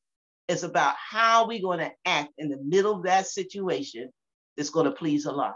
And most of the time, it's to stop talking. Don't say nothing. Powerful. SubhanAllah. Wow. Okay. Anything else you want to talk about the not the DMV, because I know you mentioned Muhammad Majid, who was a Sudanese teacher. Mm-hmm. Muhammad Faki from Howard University. How was Howard University back then? Was it were you very active? Howard was fun. That was fun. I was hanging out with the person at Howard. That's where you see your Prime, Aisha Prime, young Aisha Primes, young Muhammad Majids, young Jahari. They were young, you know. Yeah, but still working and doing some great things, you know. So it was wonderful. And then the students, again, you know, the sisters, they were thinkers. They on Howard's campus. You got to think at Howard at that time. You might have to do it now, but back then you were thinkers. You know, you were trying to out for the first time in your life. You know, trying to become conscious. You're still in a conscious era, and then being Muslim. So that was, and I have to talk about our dear beloved Alishiba Shabazz. She was a pioneer, a revolutionary, and she brought all her wonderful spices in the deen. She was the person that if she had she did the program of the 100 woman, what was that one they had? They had the 100 man or something movement with Farrakhan. She did the one for the women. Wow. What's her name again? Alishiba Shabazz. Alishiba Shabazz. Okay. May Allah have mercy on her soul. She's left us now, but alhamdulillah, she was a soldier.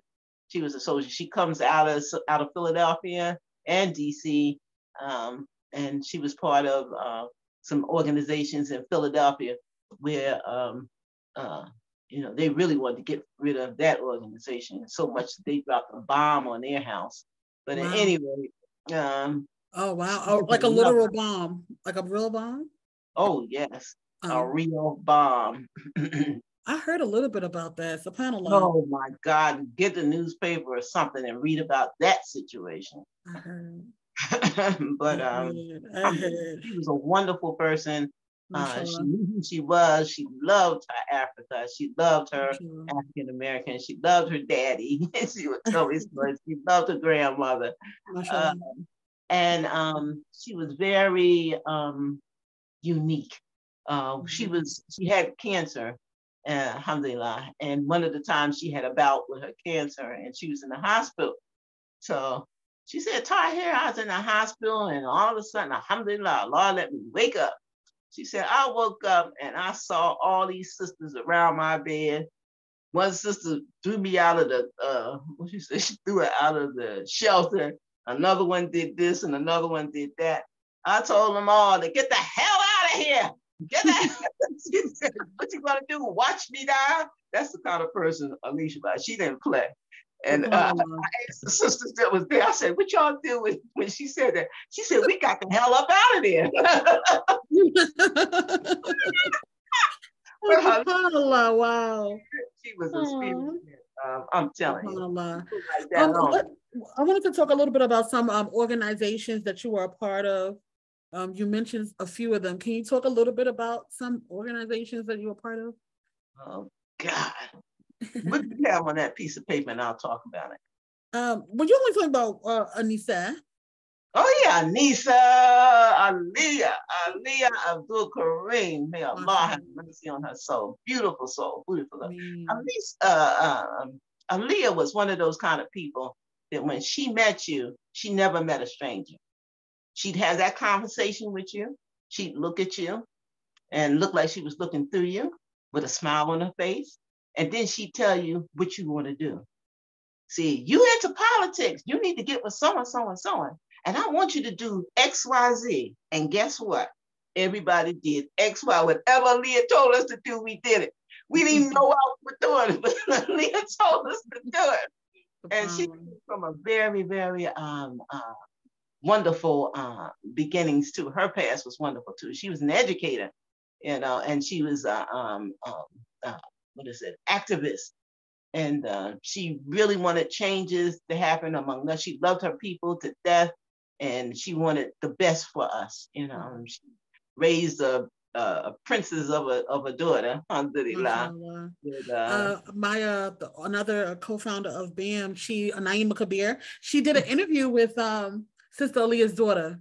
And it was a really beautiful interview that she did. In honor of her mom, mashallah, it was beautiful. Yes, and she was a go-getter. She used to work with Muslim Student Association. That was the thing that back then. If you were in the MSA and you went if you were a part of them, then you would go on these speaking tours. Mm-hmm. And Aliyah was on those speaking tours because she tried to make them understand that if you read a newspaper or a book and they put something in there that's not true about Islam and dishonoring Islam, you have to meet it. You have to meet it with some kind of apology. You better apologize that it wasn't like that. She tried to make them know that you can't sit on things, because if you sit on things, the next thing you know, that's going to be you, whatever they put in these papers and whatever they put in these books. So she would go to different communities, different places in America, and she would explain it. She kept her clippings and all that, so that people can see how that works. And I know when we went to visit the Nation of Islam one year, and when we were in Ohio, we went to their headquarters, and in the hallway, it was the Nation of who? The Nation of Islam. Oh, okay. Oh, it's not okay. Chicago. Okay. Yeah, we was in Chicago, and we visited there, and with Farrakhan, and in the hallway they had all these books, and it just took my eye, and I kept saying, "See there, they read everything. You have to read everything. You can't just read Muslim stuff, and you have to read international stuff. You have to read stuff. We have to be readers." Mm-hmm. Or guess what we're going to be in? La La Land, where everything is going on. We're going to be in La La Land because we don't know what's going on around us. We have to know what's going on. You know, it's just, yeah, but she was wonderful. So, and mashallah. So what was Anisa about? What was the Anisa was about women empowering women, you know, with this deed. You know, we have things that we want to get done. We have agendas that we think is good for us, you know, and we need strong enough women that's going to stand out there and get the job done. And it had moved to Africa. We had one sister that was from Africa that was with the group as well. So the Gambia? The Gambia? Yes, the Gambia. I've been there before. But beautiful, you know, people. It was just basically trying to get women out of this mindset, or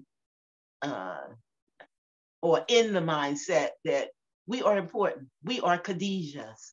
You know, she was important. Her role was important. Our role is important. Mm-hmm. And try to get us to come together and motivate each other, so we can be a motivation to the brothers in our communities as well. You know. So she was good. And those sisters there, gosh, some sisters out in New Jersey and out in New York. Oh my goodness, you're talking about sisterhood, baby. Mashallah. Sisterhood. But you got to be doing something together to get it, like you all are doing. You all are learning things about each other that you didn't know, and you're boosting each other's morale and keeping yourself going. That's all we're doing. Try to get with people with like minds and try to give solutions and to better ourselves in our communities. And make our role as women a strong role, not a passive role sitting on the side. Yes, we have a voice, and we're going to stay within the contents of Islam with this voice, and we're going to try to make things better. You know, Mariam Funches was like that too. She was out of Philadelphia, and she was one of the ones who started one of the organization. Oh Lord, they are gonna kill me if I can't say the name of the organization. Well, anyway, she was instrumental in getting Muslim women groups together to come together and be a body of positive force. What's her last name again? Funches. May Allah have mercy on her soul. Funches was she wasn't no joke. You know, she had a lot of ideas. She had a lot of things that was pushing her. She was in the Islamic party also. Okay. Mashallah. Fantastic. Her, oh girl, just sisterhood. Every time you think about the sisterhood, it was just wow. It's beautiful. As a child of a community activist, women like you and the Sister Leah's, and it's like you guys were our role models. You know, I don't want to start crying because I said I was gonna cry in this live. But mashallah, we love you guys and we appreciate everything that you guys have done. And inshallah, we can be able to continue on the legacy. You are. Alhamdulillah. May Allah continue to bless you all. Make it easy for you and accept it. I have a question though. I want to hear about this love story, right? In a time where divorce is rampant and we're in a quote unquote marriage crisis, right? It's so good to hear about an old school love story. Can we hear a little bit about your love story? You said that he was the love of your life, Sister Tahirah. We need to hear this. Unfortunately, we did divorce though, but he was the love of my life. He was. Alhamdulillah. Yeah. And he came right at the right time because I really felt like I was being rescued. You know, because that was the time when the Islamic Party was going through a whole lot of changes from different directions. And his brother, what is this? His brother was a member of the Islamic Party. And what he would say to me, well, I'm going to get you married to my brother. And I said, oh man, get out my face, you know, and it was good until I see him another time. He was so much fun. He reminded me of Cosby. He was a Cosby kind of a personality.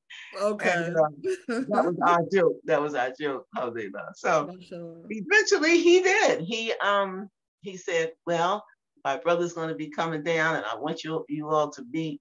And I've already talked to him about you. And I said, look at this man. What is he doing? So we did talk, and we did feel like we could try to make this work, you know, because he had not been around communities where I had been. He had not been in the dean even as long as I had, but he felt like he could learn something in marrying me. So I said, well, alhamdulillah. You are a knowledgeable woman in the community. You are a knowledgeable woman in the community. So, mashallah. Anyway, she was trying to be knowledgeable. Striving, right? Striving, mashallah. Striving, hoping, striving. Yeah.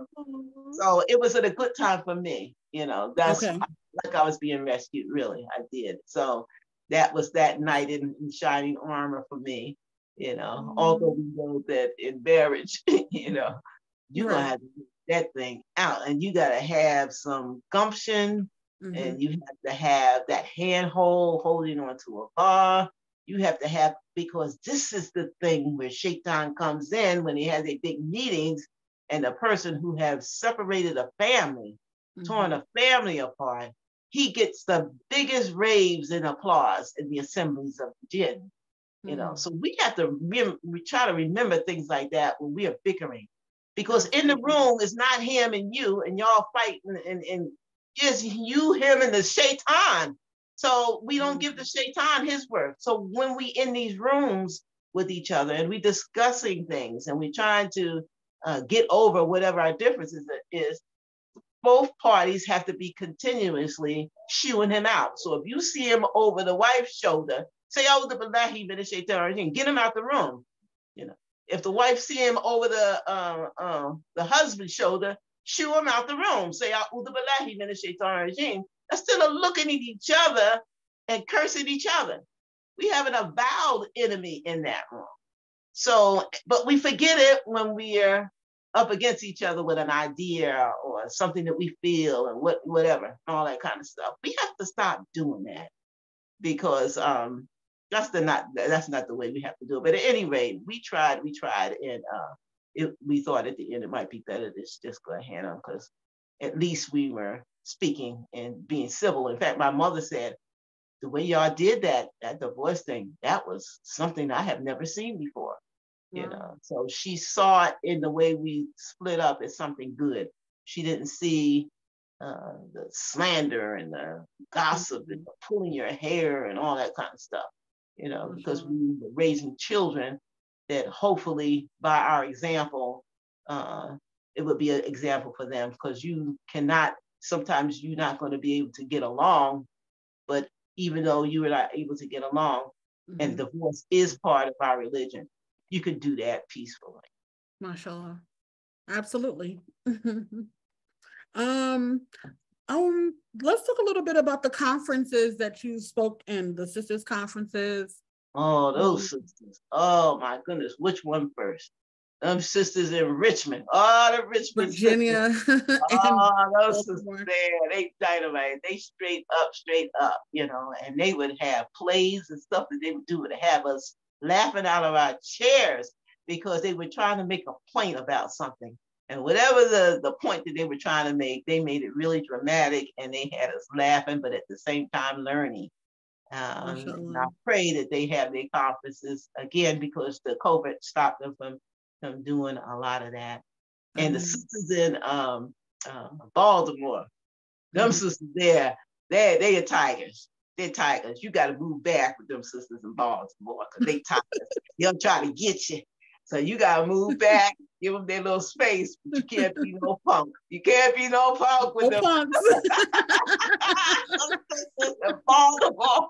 Oh, but I tell you what, they have scholarship that I have never seen before. And I know you had Islah on. Islah has been a part of the group. She's next week, inshallah, yeah. Oh, you haven't had it yet? No, not yet. It's on top. When you give your presentation and stuff, you gotta have your stuff in order. Where you getting this from? How to get there? You're not gonna get up there and say, I feel, I think, you know. You're not doing that.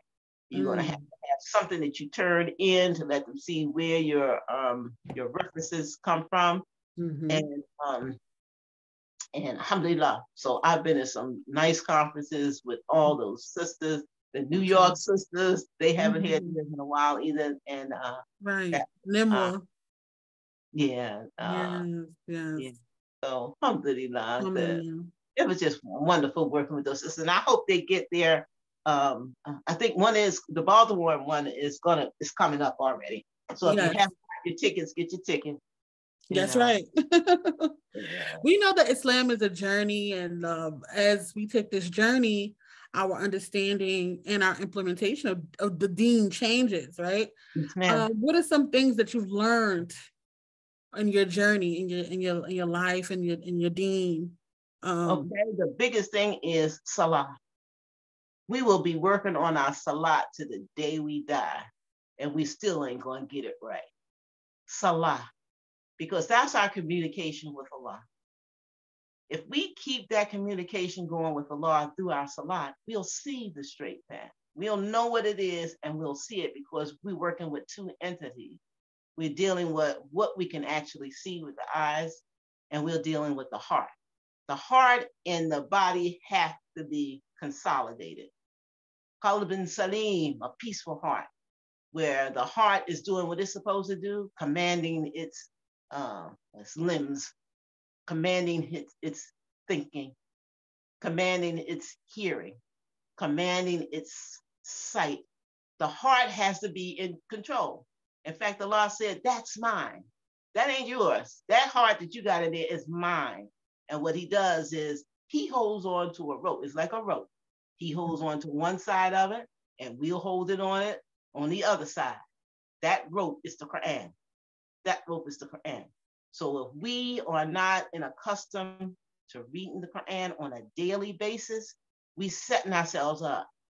Our salat can't be but so good if we're not reading the Quran.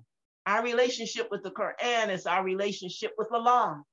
So if we're not picking it up, trying to understand it and trying to read it and do tadabbur, which is the contemplation of it. You read it, you know something, you said it, you know something of it, but it has to reach the heart. When the Quran reaches the heart and enters the heart, we are believers. We are believers. We are Muslims. We believe in Allah. We took our shahada. We believe with all our heart and soul. But faith has to enter the heart. When it enters the heart, then we become these transformed people that Aisha radiallahu anha said. My husband, my Prophet Muhammad sallallahu alaihi wasallam, is a walking Quran. That's who he is. That's what we have to become. But we have to give the Quran its due. And as we approach this month of Ramadan, which is the month that celebrates the coming of the Quran on this planet Earth, and go through the process of the angel, go through the process of Prophet Muhammad and him teaching us this message, we have to really keep in mind of this miracle. This is a miracle. And we are living the miracle when we practice this deen. We living miracles. We live in it, we practice it, and the salat, we can't make it without the salat because we won't be able to have an inner eye. We don't have a spiritual eye without the salat. So even when you're making that salat and something come up in your mind and you say, oh gosh, go back to the last place that you remember, where you were remembering. Start saying that prayer. Start trying to get rid of stuff out of your mind and stuff before you get to the prayer. Get some sleep, get some food, do something in order to boost our strength because we can ready to make salat now.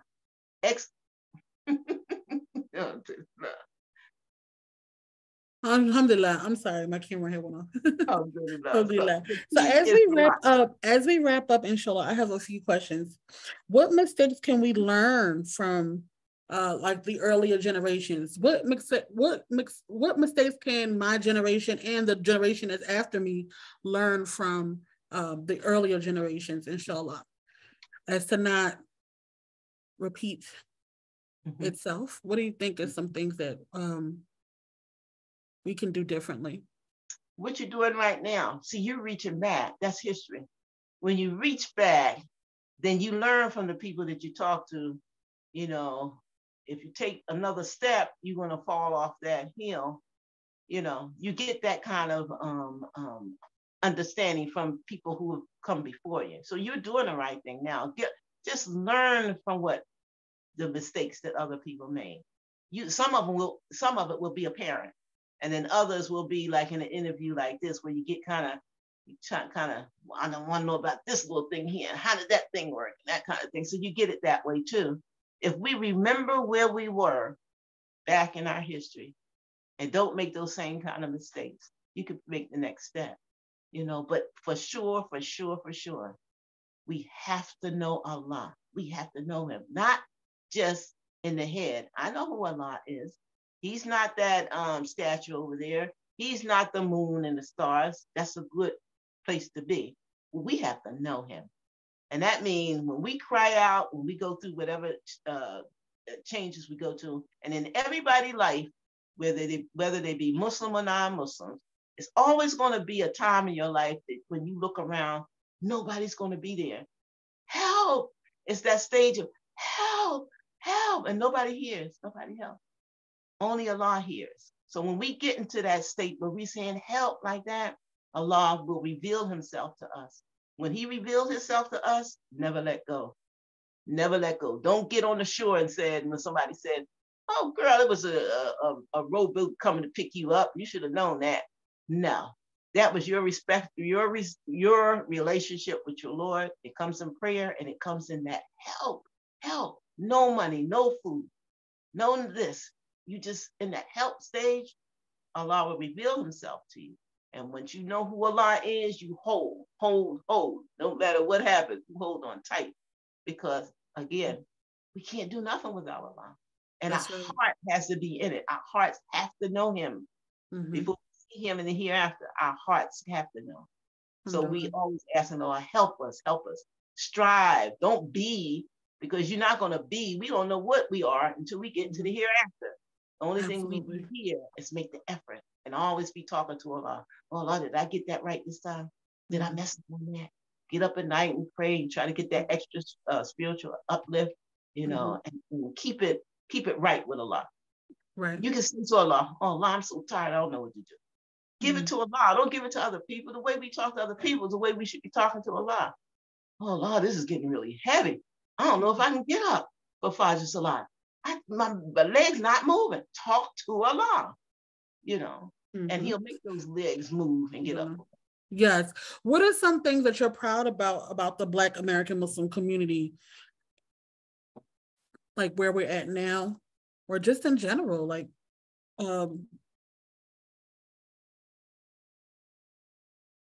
it Tahirah? It's frozen. I think it's frozen. Sister Tahirah. Oh yeah, I think it is frozen. It's frozen? Yeah. Oh wow. Okay. And we were kind of wrapping up too. Alhamdulillah. Maybe she'll come back on. Give her a few minutes. Inshallah. Sister Tahirah definitely said that she wanted to open up the floor, but I don't think that we have time tonight. But I think that we can kind of work on doing another program or live where she can come back and you guys can talk to her and ask her questions, because she really wants to hear from our generation. She wants to hear from the youth now. And so that would be awesome if we can have like a Q&A session with Sister Tahirah. Assalamu alaikum. Inshallah. Wa alaikum salam. Yeah, I'm proud when I'm thankful for the Black African American community. I'm thankful that we're still here and that we're still striving. I want you all to be just a little bit stronger in your presence. You have wonderful things. You have all this wonderful stuff in your head. You know, I want to hear your visions. I want to see your visions in the reality of life. You know, we want to see that flower, you know, because you all are these gifts, these flowers. And I'm not seeing you all enough. You know, I want to know you. You know, we walk past each other. There's old Sister Tahirah, alhamdulillah. And then, you know, but when I see you all, I want to know you. I really want to know you all. And if it's one thing I can say or 20 things I can say to try to boost you all so you can just be in bloom. Just stay in bloom and be seen as the beautiful people that you are. Allah has just blessed this African American. I'm not saying nothing about the other folks, but he has put something in us that is just wonderful. Who in the world could look at a person and love a person when they've done so many things to us? That's something Allah put there. There's no way in the world we could have done that. There's no way in the world that we could look at people and respect them and like them and see the good in them and know all the things that they were capable of doing to us as African Americans. I don't think nobody else could do that. That's why Allah chose us. I really believe that. This whole experience for us to show people what mercy is, to show people what love is, to show people how Allah uses one group against another group and they still stand on their feet. That's the thing that's driving them crazy. We have done everything to these people. They saying La ilaha illallah when we had laws that said, don't teach them how to read. We will kill you if you teach them how to read. They have done everything. And when I say they, I mean the people who Shaitan influences. So don't get too caught up on that other they, because that's real too. But one of the things I love about my people is that Allah chose us for the task that we are still manding. Allah is still allowing us to be a symbol of peace, you know. Tahirah, what advice do you have for the Muslim parents now that are raising these Muslim kids? Get in their world, and don't be critical. Get in there first and then try to find some good ways to be critical. But get in their world, let them be whoever they are, let them have the experiences, and then drop little nuggets. Don't be like me. And I would try to say everything at the same time. One of my children said, just give me a beating. But you're going to lecture me? Don't lecture me, please. Just give me the beating. I say, no, son, I'm not going to beat you. You're going to sit down and listen to what I have to say. So I'm telling you, it really helps to be empathetic with your children. It helps more than teaching them a whole lot of rules and regulations. Rules and regulations can stay in your face. They'll practice the rule and regulations, but when you're not in the mother's face, then those rules and regulations go down the drain. Yes, they got to hear them, but that getting into their world, meeting them where they are. Oh, I don't know if I'm a boy or girl, mama. Don't go crazy. You know, we know that's what that is. Get with them. Go eye to eye and toe to toe and heart to heart with them. And then just say, and ask Allah, give me that nugget, Allah. Please give me that nugget. Don't let me do it, because I know I'm going to mess it up. You have to realize that we will mess it up. Ask Allah for the nugget. Hold on, give me the nugget. Give me the word I'm supposed to say here. And I know I can't see a whole lot. So give me those nuggets that I need. If it's one word, say the one word. I love you can be a good one, first step. So they don't feel like now you're going to take, what is that? Oh gosh, at nighttime, I'm telling you, I can't have words. But alhamdulillah, you letting them know that I still have the same connection with you that I've always had. I'm not judging you. And we have to learn that just like Allah met us where we were, we have to meet our children where they are. Even if they were in the masjid all their lives and those 50 surahs from the Quran. How many of those 50 surahs went in their heart? Because that's where the change comes. It has to go in the heart. We just can't be lip. We have to beg Allah. These are words these are your words. And these words, when I say them, I beg you, Allah, to let these words enter into my heart. That's the change. Everything changed after that. So we have to let our children know that we're in it with them. We love them. Nothing has changed. And beg Allah for the nuggets. Beg him. He'll put something for you to say.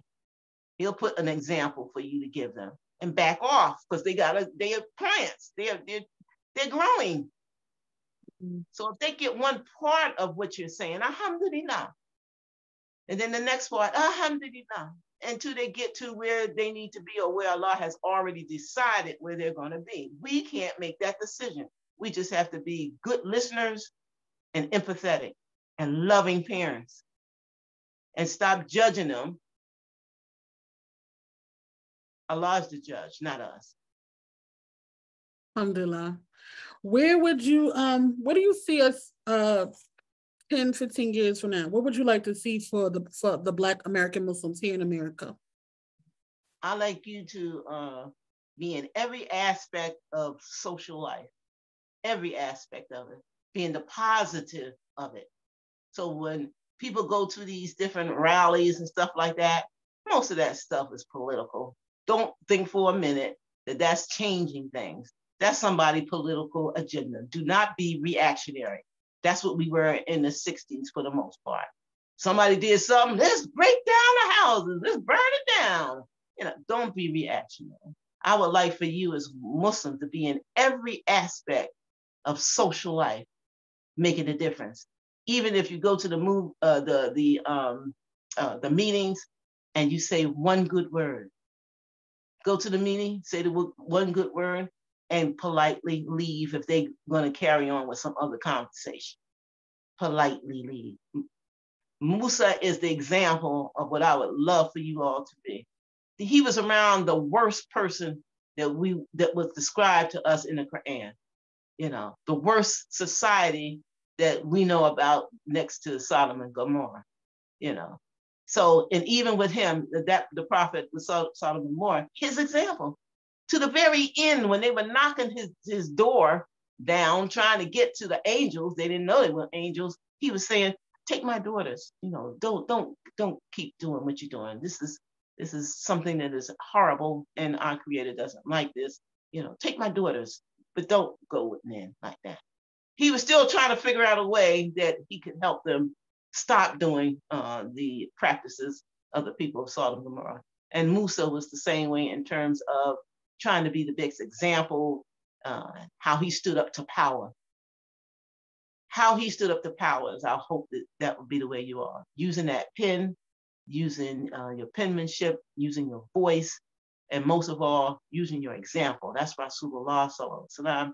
He was the best of that. He told us stuff, but his personality was the thing that swayed people over. One man looked in his face and said, "That's not the face of a liar," because they were trying to get him to not go and speak and be a part of the religion of Islam. All he had to do is look in his face. So if we can understand that our character is one, it's needed. We have to have character. So I want you all to just establish good character.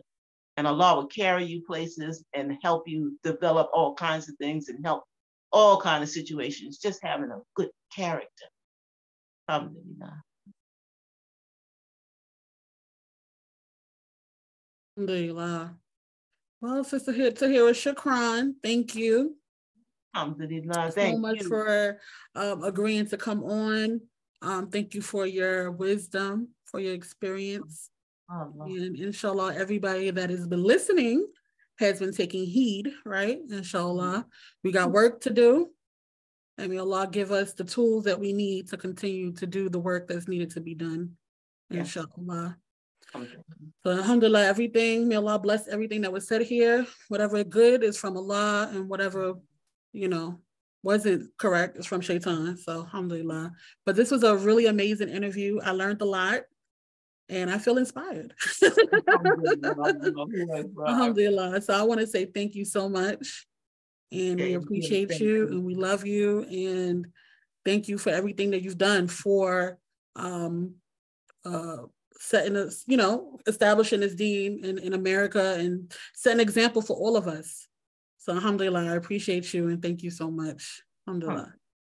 Thank you, Miriam, for lending your mom to us. MashaAllah. Alhamdulillah. So we're going to close. والعصر إن الإنسان لفي خسر إلا الذين آمنوا وعملوا الصالحات وتواصوا بالحق وتواصوا بالصبر. Thank you so much. And we're going to close, inshallah. Alhamdulillah. Thank you. Thank you. Assalamu alaikum, y'all. Wa alaikum salam.